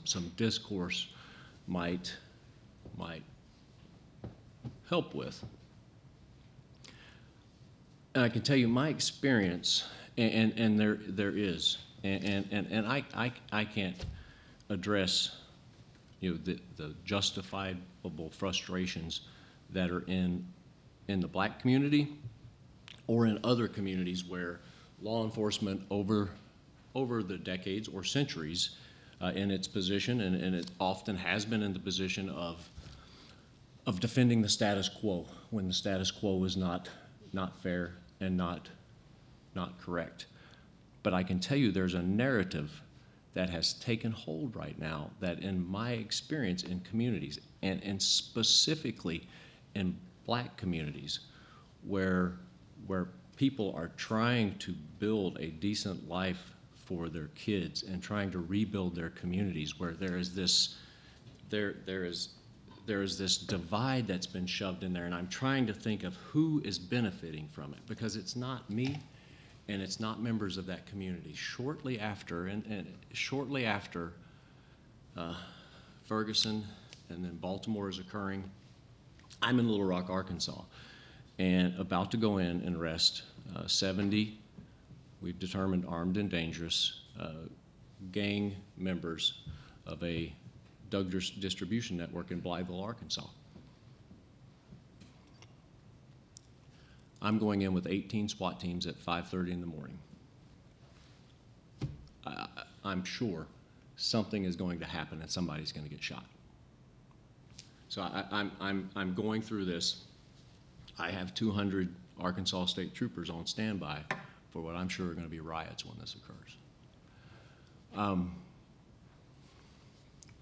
We start doing arrests 5:30 in the morning, and as these SWAT teams are going house to house in a exclusively African American neighborhood, some citizens start coming out in the street, and I, from a bias which I have already identified of what I thought could possibly happen, is I think, oh hell, here it comes. These citizens start applauding. My SWAT teams can't get from house to house in time because people are trying to stop them and shake their hands. Women are standing in their doorways, crying and waving. An African-American woman comes up to my SWAT team from Dallas and says, my daughter was killed last year. Someone was just murdered in my front yard. I've been praying for you to come here. You're the answer to my prayers. Please don't leave. Two gentlemen stand in front of one of our subject's vehicles and won't let him drive away until the SWAT team can get there to arrest him, because there was this toxic element that had taken over their town and they wanted them out so they could live. The only thing they asked for was that we not go. We held a press conference. The U.S. attorney was there. The media was there. You've never heard that story, because that story's not conflict. That story doesn't sell. Someone doesn't gain power from that story. So as you're doing your dissertation, I'll give you my card. I'll be happy to share some other stories with you.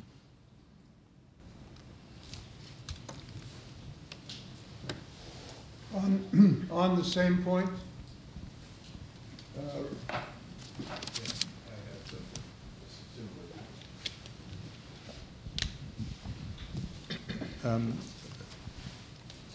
my name is Eric Sorensen. I am, up until May of this last year, I was a supervisory intelligence analyst in the FBI's Domestic Terrorism Analysis Unit. And I came into the Bureau, actually I have an MDiv from Harvard, and I have a doctorate from University of Chicago, and came into the FBI in 2003, worked there. But I was interested in, after a few years, in looking at non-Islamic forms of religious extremism. And so that's what took me to the Domestic Terrorism Analysis Unit, and for about 7 or so years I worked white supremacy extremism, where yes, it certainly is a major motivation within that. If there's any heat to be taken for the idea of black identity extremism, I think that can probably come to large part to me. We met about a year ago within the unit and with some of my sister units to talk about addressing the increase in black extremist activity that we were seeing. And previous to it being called black identity extremism, the extremist movement was called black separatist extremism. And the activity that we were seeing seemed to be focused less on the separatist element of it, separatist issues. And I guess just to give some sort of context, I do see race as being very central in what's going on in a number of our extremist movements, or focusing on white supremacy and black identity in particular. But I actually kind of see race as being almost color coding for a power struggle within the country. And I see that white supremacy, I see the idea of whiteness as being mutable, just as the idea of blackness is mutable as well. And there's potential for inclusion in either of those and expansion of what either of those identities mean. And so in any case, I kind of see white supremacy as being representative of those who feel as though they are in a position of power, and that position of power is being threatened in some way. A sense of privilege that is being now eroded. And I see black identity as representing the oppressed and people who have been oppressed within society, and it's a means of addressing that. In either of those cases, whether you're white, whether you're black, as far as the FBI is concerned, what's going to be an issue is if you are pursuing it through criminal means. And that's where the idea of the definition of extremism comes into play. And it's that pursuit of your ideology through criminal means, whether it's force or violence in some sort. That is what brings it into play. And actually, for that matter, I think extremism is actually a favorable term to terrorism, because the idea of terrorism seems to me to empower the terrorist. It places a focus on the intended effect of that activity, whereas extremism focuses the attention on the activity of the person who is committing the criminal act. But in any case, I don't know that that answers any questions, but I think that you did raise the BIE. The race and issue, I think, is integral to what's going on in a couple of our extremist movements in particular.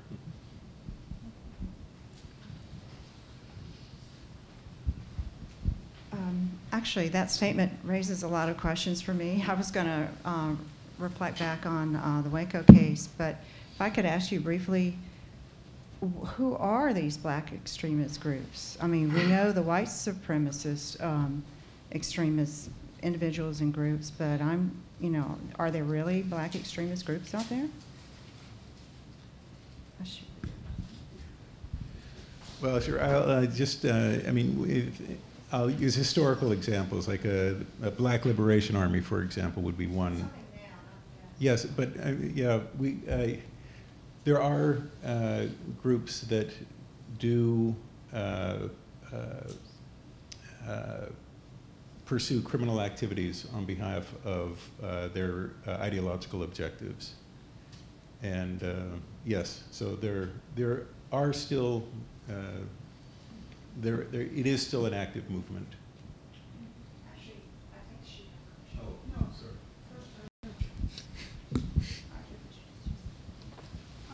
Sure. I'm Randy McDowell. I'm on staff here. I'm the editor of the magazine at Harvard Divinity School. But I wanted to just go a little more, and I think one thing that I heard that was interesting around the hate crime stuff that I've been thinking about a lot is I heard a really convincing argument by someone which said that we really should not be calling what's going on with Muslims in America right now Islamophobia. It's so inaccurate. We really should be calling it anti-Muslim racism, because at this point, so I think about when you have to categorize a hate crime, and you were saying that many times there's intersectionality. I forgot the word you used, but I think basically what's going on right now is very much like, I don't think you can, I mean, how do you even separate out, what's a hate crime that's based on religion versus one that's based on race, when I think very much that those things are conflated, and half the time the perpetrators against these innocent folks are in themselves don't even know the religion of the person that they're attacking, right? They don't know enough to even know the difference between a Sikh and a Muslim in some cases, and things like that. You know, they and in fact, and they're way more likely to attack, you know, a Muslim who is a person of color than they are, you know, a Muslim who's not a person of color. And so I know this statistically. I've done a lot of reading because I've been thinking about it a lot. So that's one thing. Then I also wanted to, also on the Muslim issue and the targeting of Muslims and the way that Muslims have been, I just recently finally read, it's been on my, you know, bedside table forever, How Does It Feel to Be a Problem, which I really loved, learned so much from. And there's a lot about surveillance and how much has been implicated in those communities. And I just think that if you really look at incidents in this country in fact, and the biggest ones that have gotten the most press in terms of where there has been domestic terrorism, if you want to, I put that in quotes deliberately, it's almost always second generation Muslims. It's not you know, it's not people coming from other countries, and yet it seems like, you know, very much the rhetoric is very much about this, you know, this foreign threat, right? This foreign threat, and even just what just got said about, oh, these you know, people are going to come back home from someplace or whatever. It's often second generation folks, many of whom aren't that religious, at least in the beginning. You know, they become radicalized through this. So I just think that what I'm interested in, I guess, is how the AAR maybe, and its partnership, whatever, is maybe helping to even just rethink or reset some of these categories and how we even think about these, you know, both hate crimes, I guess, on the one hand, and then I don't even like the word terrorism, but how we even think about, you know, who is getting put under surveillance, or how the work is actually even being done in the field. Yeah, and so as far as what the AAR is doing and engaging with us, and I just lost the name. Is Steve Herrick still with us? Steve, you had the speaker you had come to National Academy. Yeah, you know, just facilitating, bringing someone in to talk to us about, hey, Islam's not the problem, and even how the terms that we use, you know, are as much of a problem. And so, you know, that was the first in that last session, was the first time we put someone in front of the National Academy. It was borderline explosive, right? I mean, some of those chiefs and sheriffs, you know, who had been in front of their boards, you know, arguing for more resources based off of this or that, you know, are being given a different perspective. So I think there was some growth that occurred there. The hate crime statistics, I don't have a good answer for you on. You know, I thought you would be interested in seeing those statistics, and I wanted to call out what we specifically had as, you know, listed, motivated by religious bias. You know, right off, yet these are hate crimes that are reported and not those that aren't reported. I thought it was interesting that out of, in 2016, the 7,615 victims that we had, you know, that 4,426 of those somehow was being identified as being racial or ethnicity bias. And then number two there, 1,584 was motivated by religious bias. Is there an intersection? Probably. What I saw from the stats and how they were collected with that 106 were victimized with separate multiple bias incidents. I was trying to wrap my head around what we would call a multiple bias incident, and then I thought, okay, a confusion of someone attacking a Holocaust museum and then killing an African-American officer who was Protestant while making that attack, and the attacker is a white supremacist. I thought, okay, that would be something that would account for one of those statistics to me. And then we also have a breakdown of, based on reported biases and hate crimes against religious groups. So the largest percentage of the reported that I'm seeing there, 55% or so, are hate crimes against Jewish groups. And second, around 20% or so, is Islamic groups of those that are reported.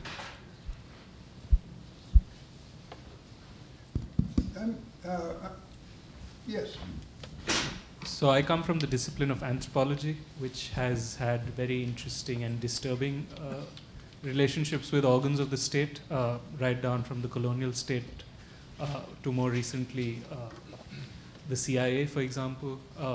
And we've had similar conversations across sister disciplines like the American Psychological Association, where the relationships between professional organizations and organs of the state like the CIA or the FBI have been both unearthed as well as exposed for some of the more disturbing trends that can lead to.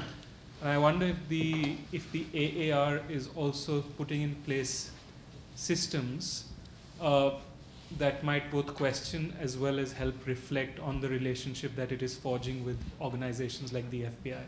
Because it is just very easy for that relationship to become too cozy. On the other matter of the black identity extremism movements, I can't help but be reminded of the president's take that both sides do it. And I think if we reflect on the profound untruthfulness of that statement, we can probably have a conversation going about what exactly the black identity extremist is. I don't think it exists, but I'd be happy to hear more about it. Eileen? I'd just like to come back for a minute on the extremism thing. In Russia, there is a law against extremist religions. The Jehovah's Witnesses have been, to use their phrase, liquidated because they're an extremist religion. The writings of Nursi are considered extremist. The Bhagavad Gita was considered extremist until the Indian Parliament objected. Extremism, if you believe something very strongly, I consider I'm an extreme moderate. I think it's very dangerous to use the word extremism because you are assuming a norm that can shift, even criminal, to say they are criminals. If you're a criminal in North Korea, that's very different from if you're a criminal in America or in a democratic society. I would prefer to use the word violent. If you think that terrorist gives status, I can sympathize with that. But don't think extremism is better, because there's an awful lot of things that I suspect you would not approve of being carried out because people are accused of being extremist. It certainly requires definition, whatever term is being used. It is in relation to something else if you're talking about extremism. Therefore, it's very mobile. Whereas violence is violence. I mean, it can be violence to the body or violence to the mind or something, but at least you know what you're talking about. With extremism, you can slip in a whole lot of things, and people do. They manipulate concepts like extremism, and it's dangerous, I think. If I could just back to, so what would your definition of a relationship that's too cozy be?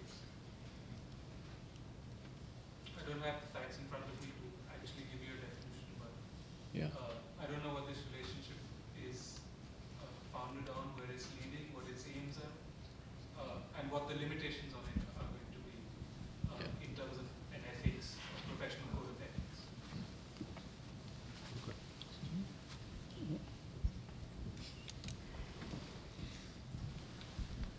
I want to thank everyone, including the audience, for these really excellent questions. I just wanted to raise one other point that I think the scholars can help address, which is we use this language, violence. I very much appreciate your challenge to extremism, first of all, because it's always relative.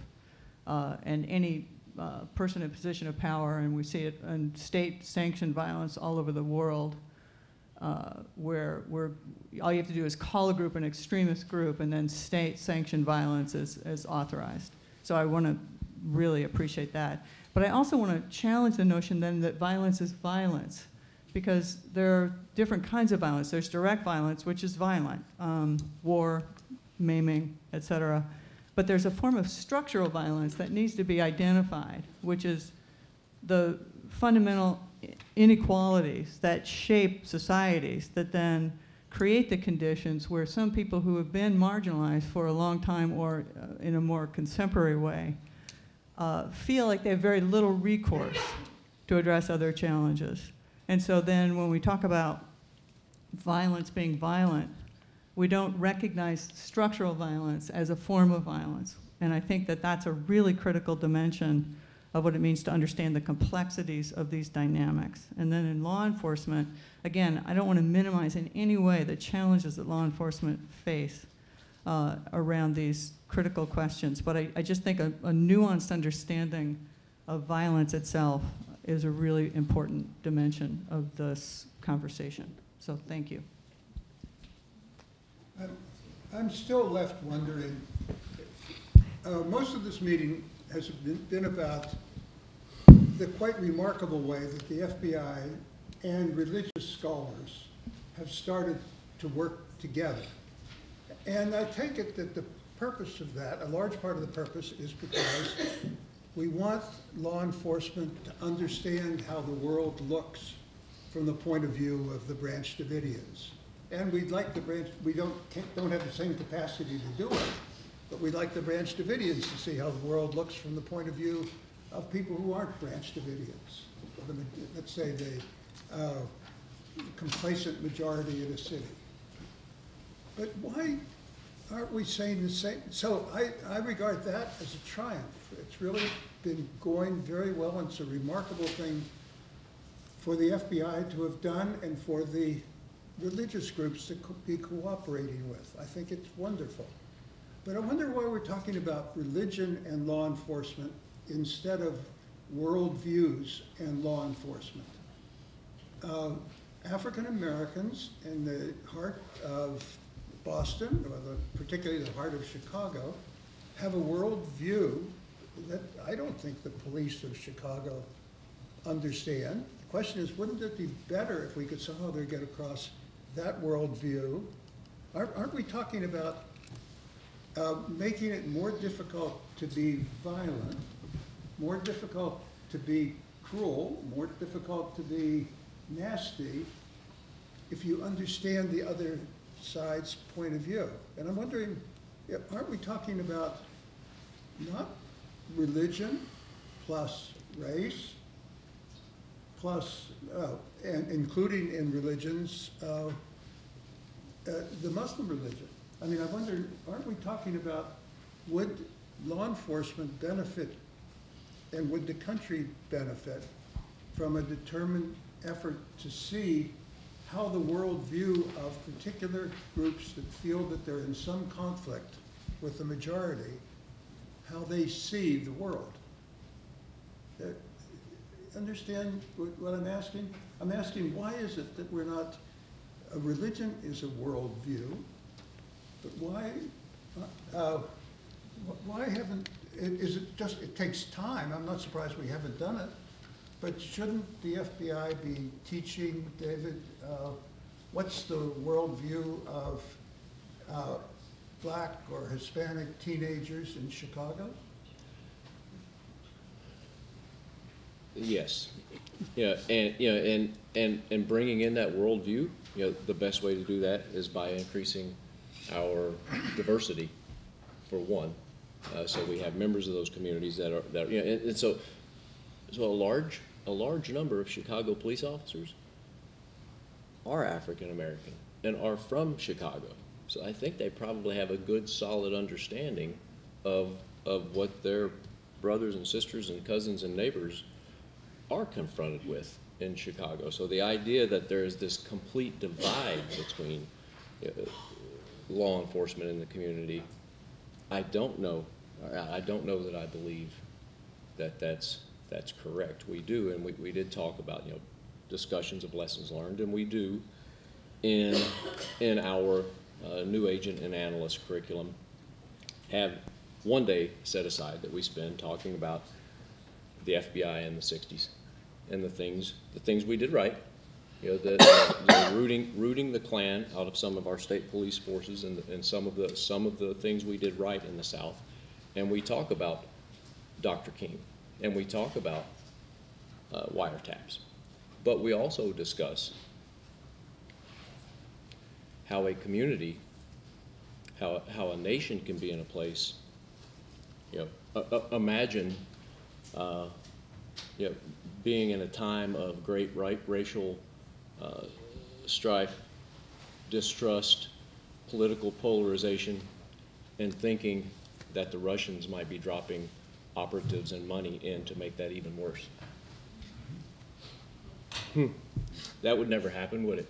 You know, and so we talk about, you know, put some context around what was happening when Hoover made those bad decisions, and we show them the document of the other person that signed those wiretaps.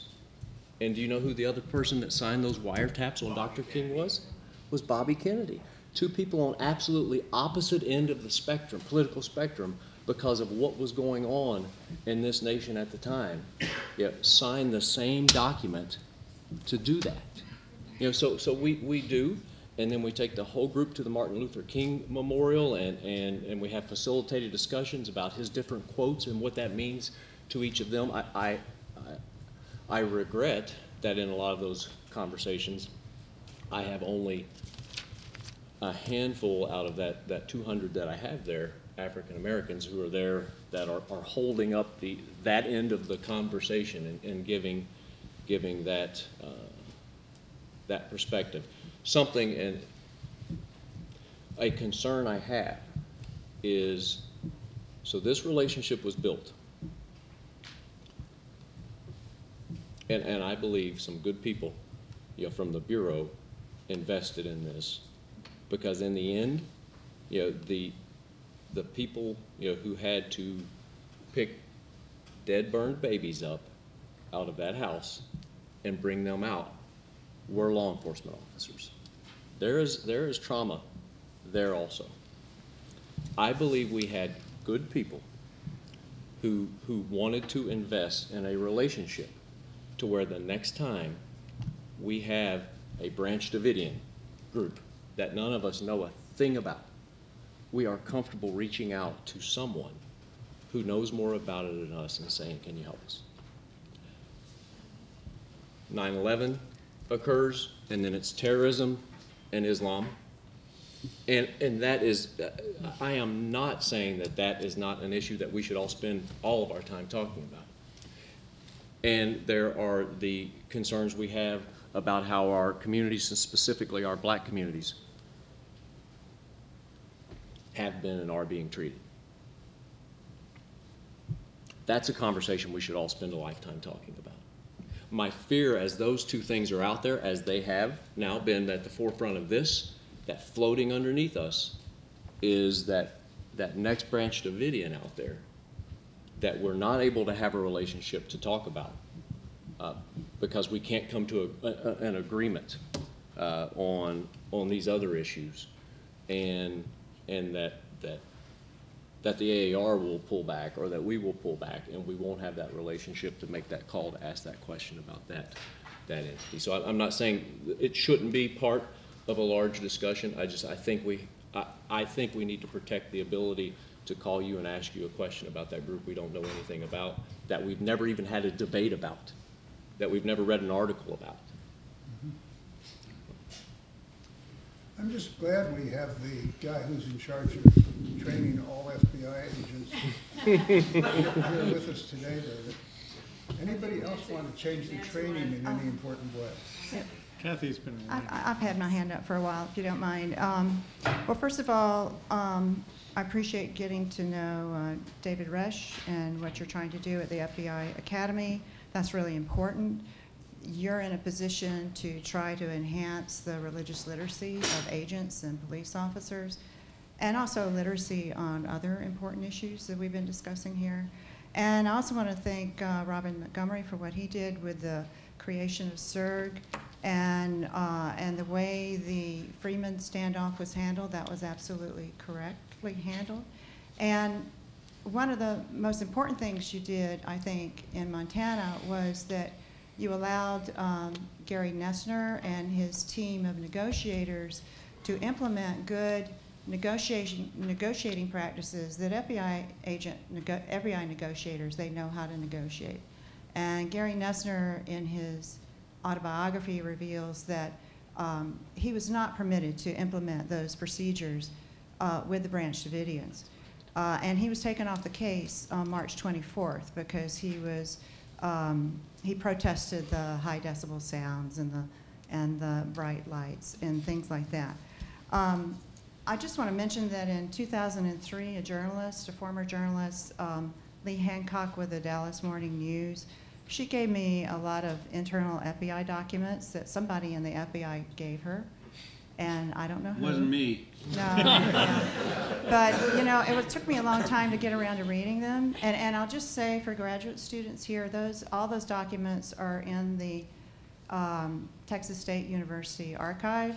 I've done some work on them, but there's a lot more work that could be done for anybody looking for a dissertation topic. But so 6 years ago on my sabbatical, I read through the log, the major event log for that case. And I learned some things. And, you know, for instance, when we started this process, religion scholars and the AAR reaching out to FBI agents, we the scholars thought that FBI agents had just consulted the wrong experts and needed to be educated and so forth.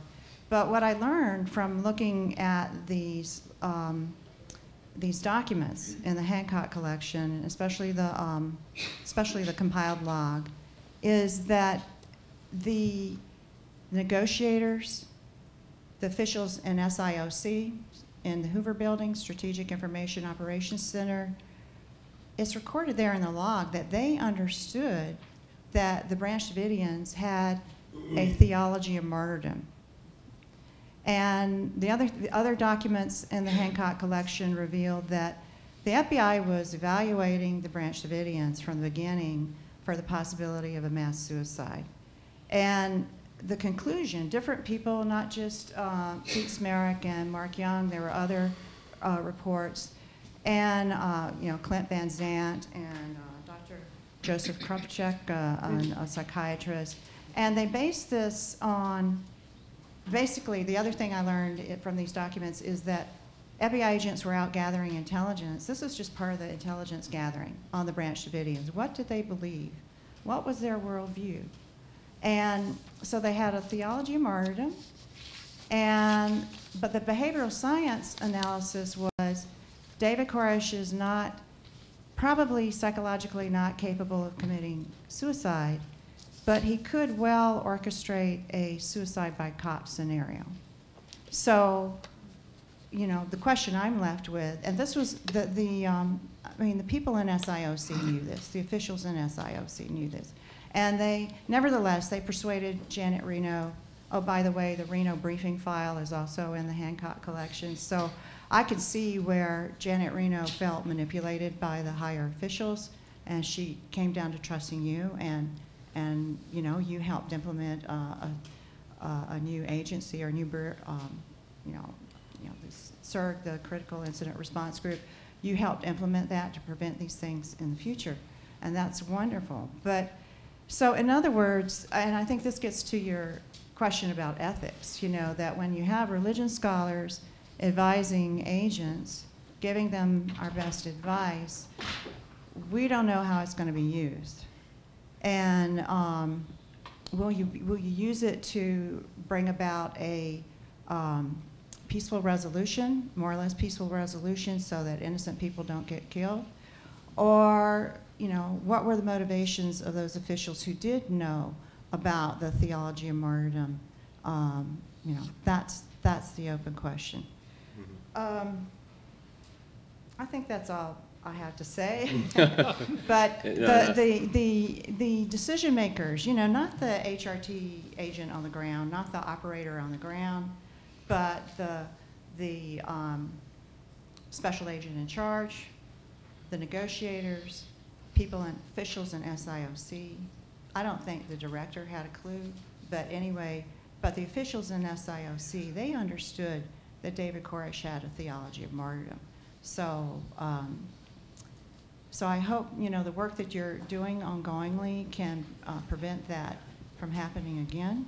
Mm-hmm. But those are the questions that I'm left with about that case. So we spent some time at UVA this last week, and visiting CIRG also was Dr. Thomas Joyner from FSU, and who's done quite a bit of work on, you know, murder suicide motivations, you know, and with 4 primary motivations being duty, mercy, justice, glory, you know, and as we were discussing those, I was thinking, you know, you can wrap religion, you can intertwine religion into all 4 of those motivations in some way also. Just one last comment, very short, that I think it's important for the Bureau to understand that these situations are interactive situations. They're interactive situations. There's been, quite a few scholars that contributed to interaction in school of evaluating these cases.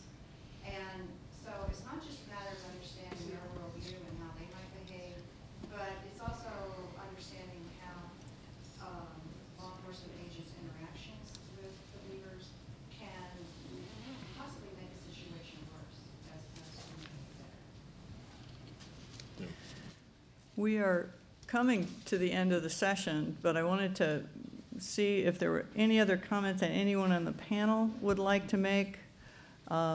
Or Phil, if you have any final comments you'd like to make before we close and invite people out to a modest reception out there, unless people who have been passing by have gobbled up that modest reception, which is entirely possible. But any other comments from any of our panelists? I'll leave mine. We can have conversation over the reception. Okay, I think conversation would be. Well, and for the whole panel, and I'm sure the audience as well, we thank the Divinity School so much for putting this together. It's really been meaningful. Thank you so much. And so at the risk of anyone thinking that I'm trying to escape, I am shortly going to leave for the airport. So if someone has a concern, an issue, something you want to dig in a little bit more with me, instead of going out to the reception, I'll stay right here before I have to go anywhere. Well, I would like us all to give a warm round of applause to the panelists.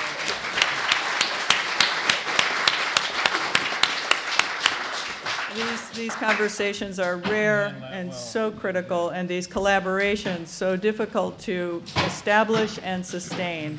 And I want to just thank all of you for the work that you've done to help us move as far as we've come. And thank you all for coming.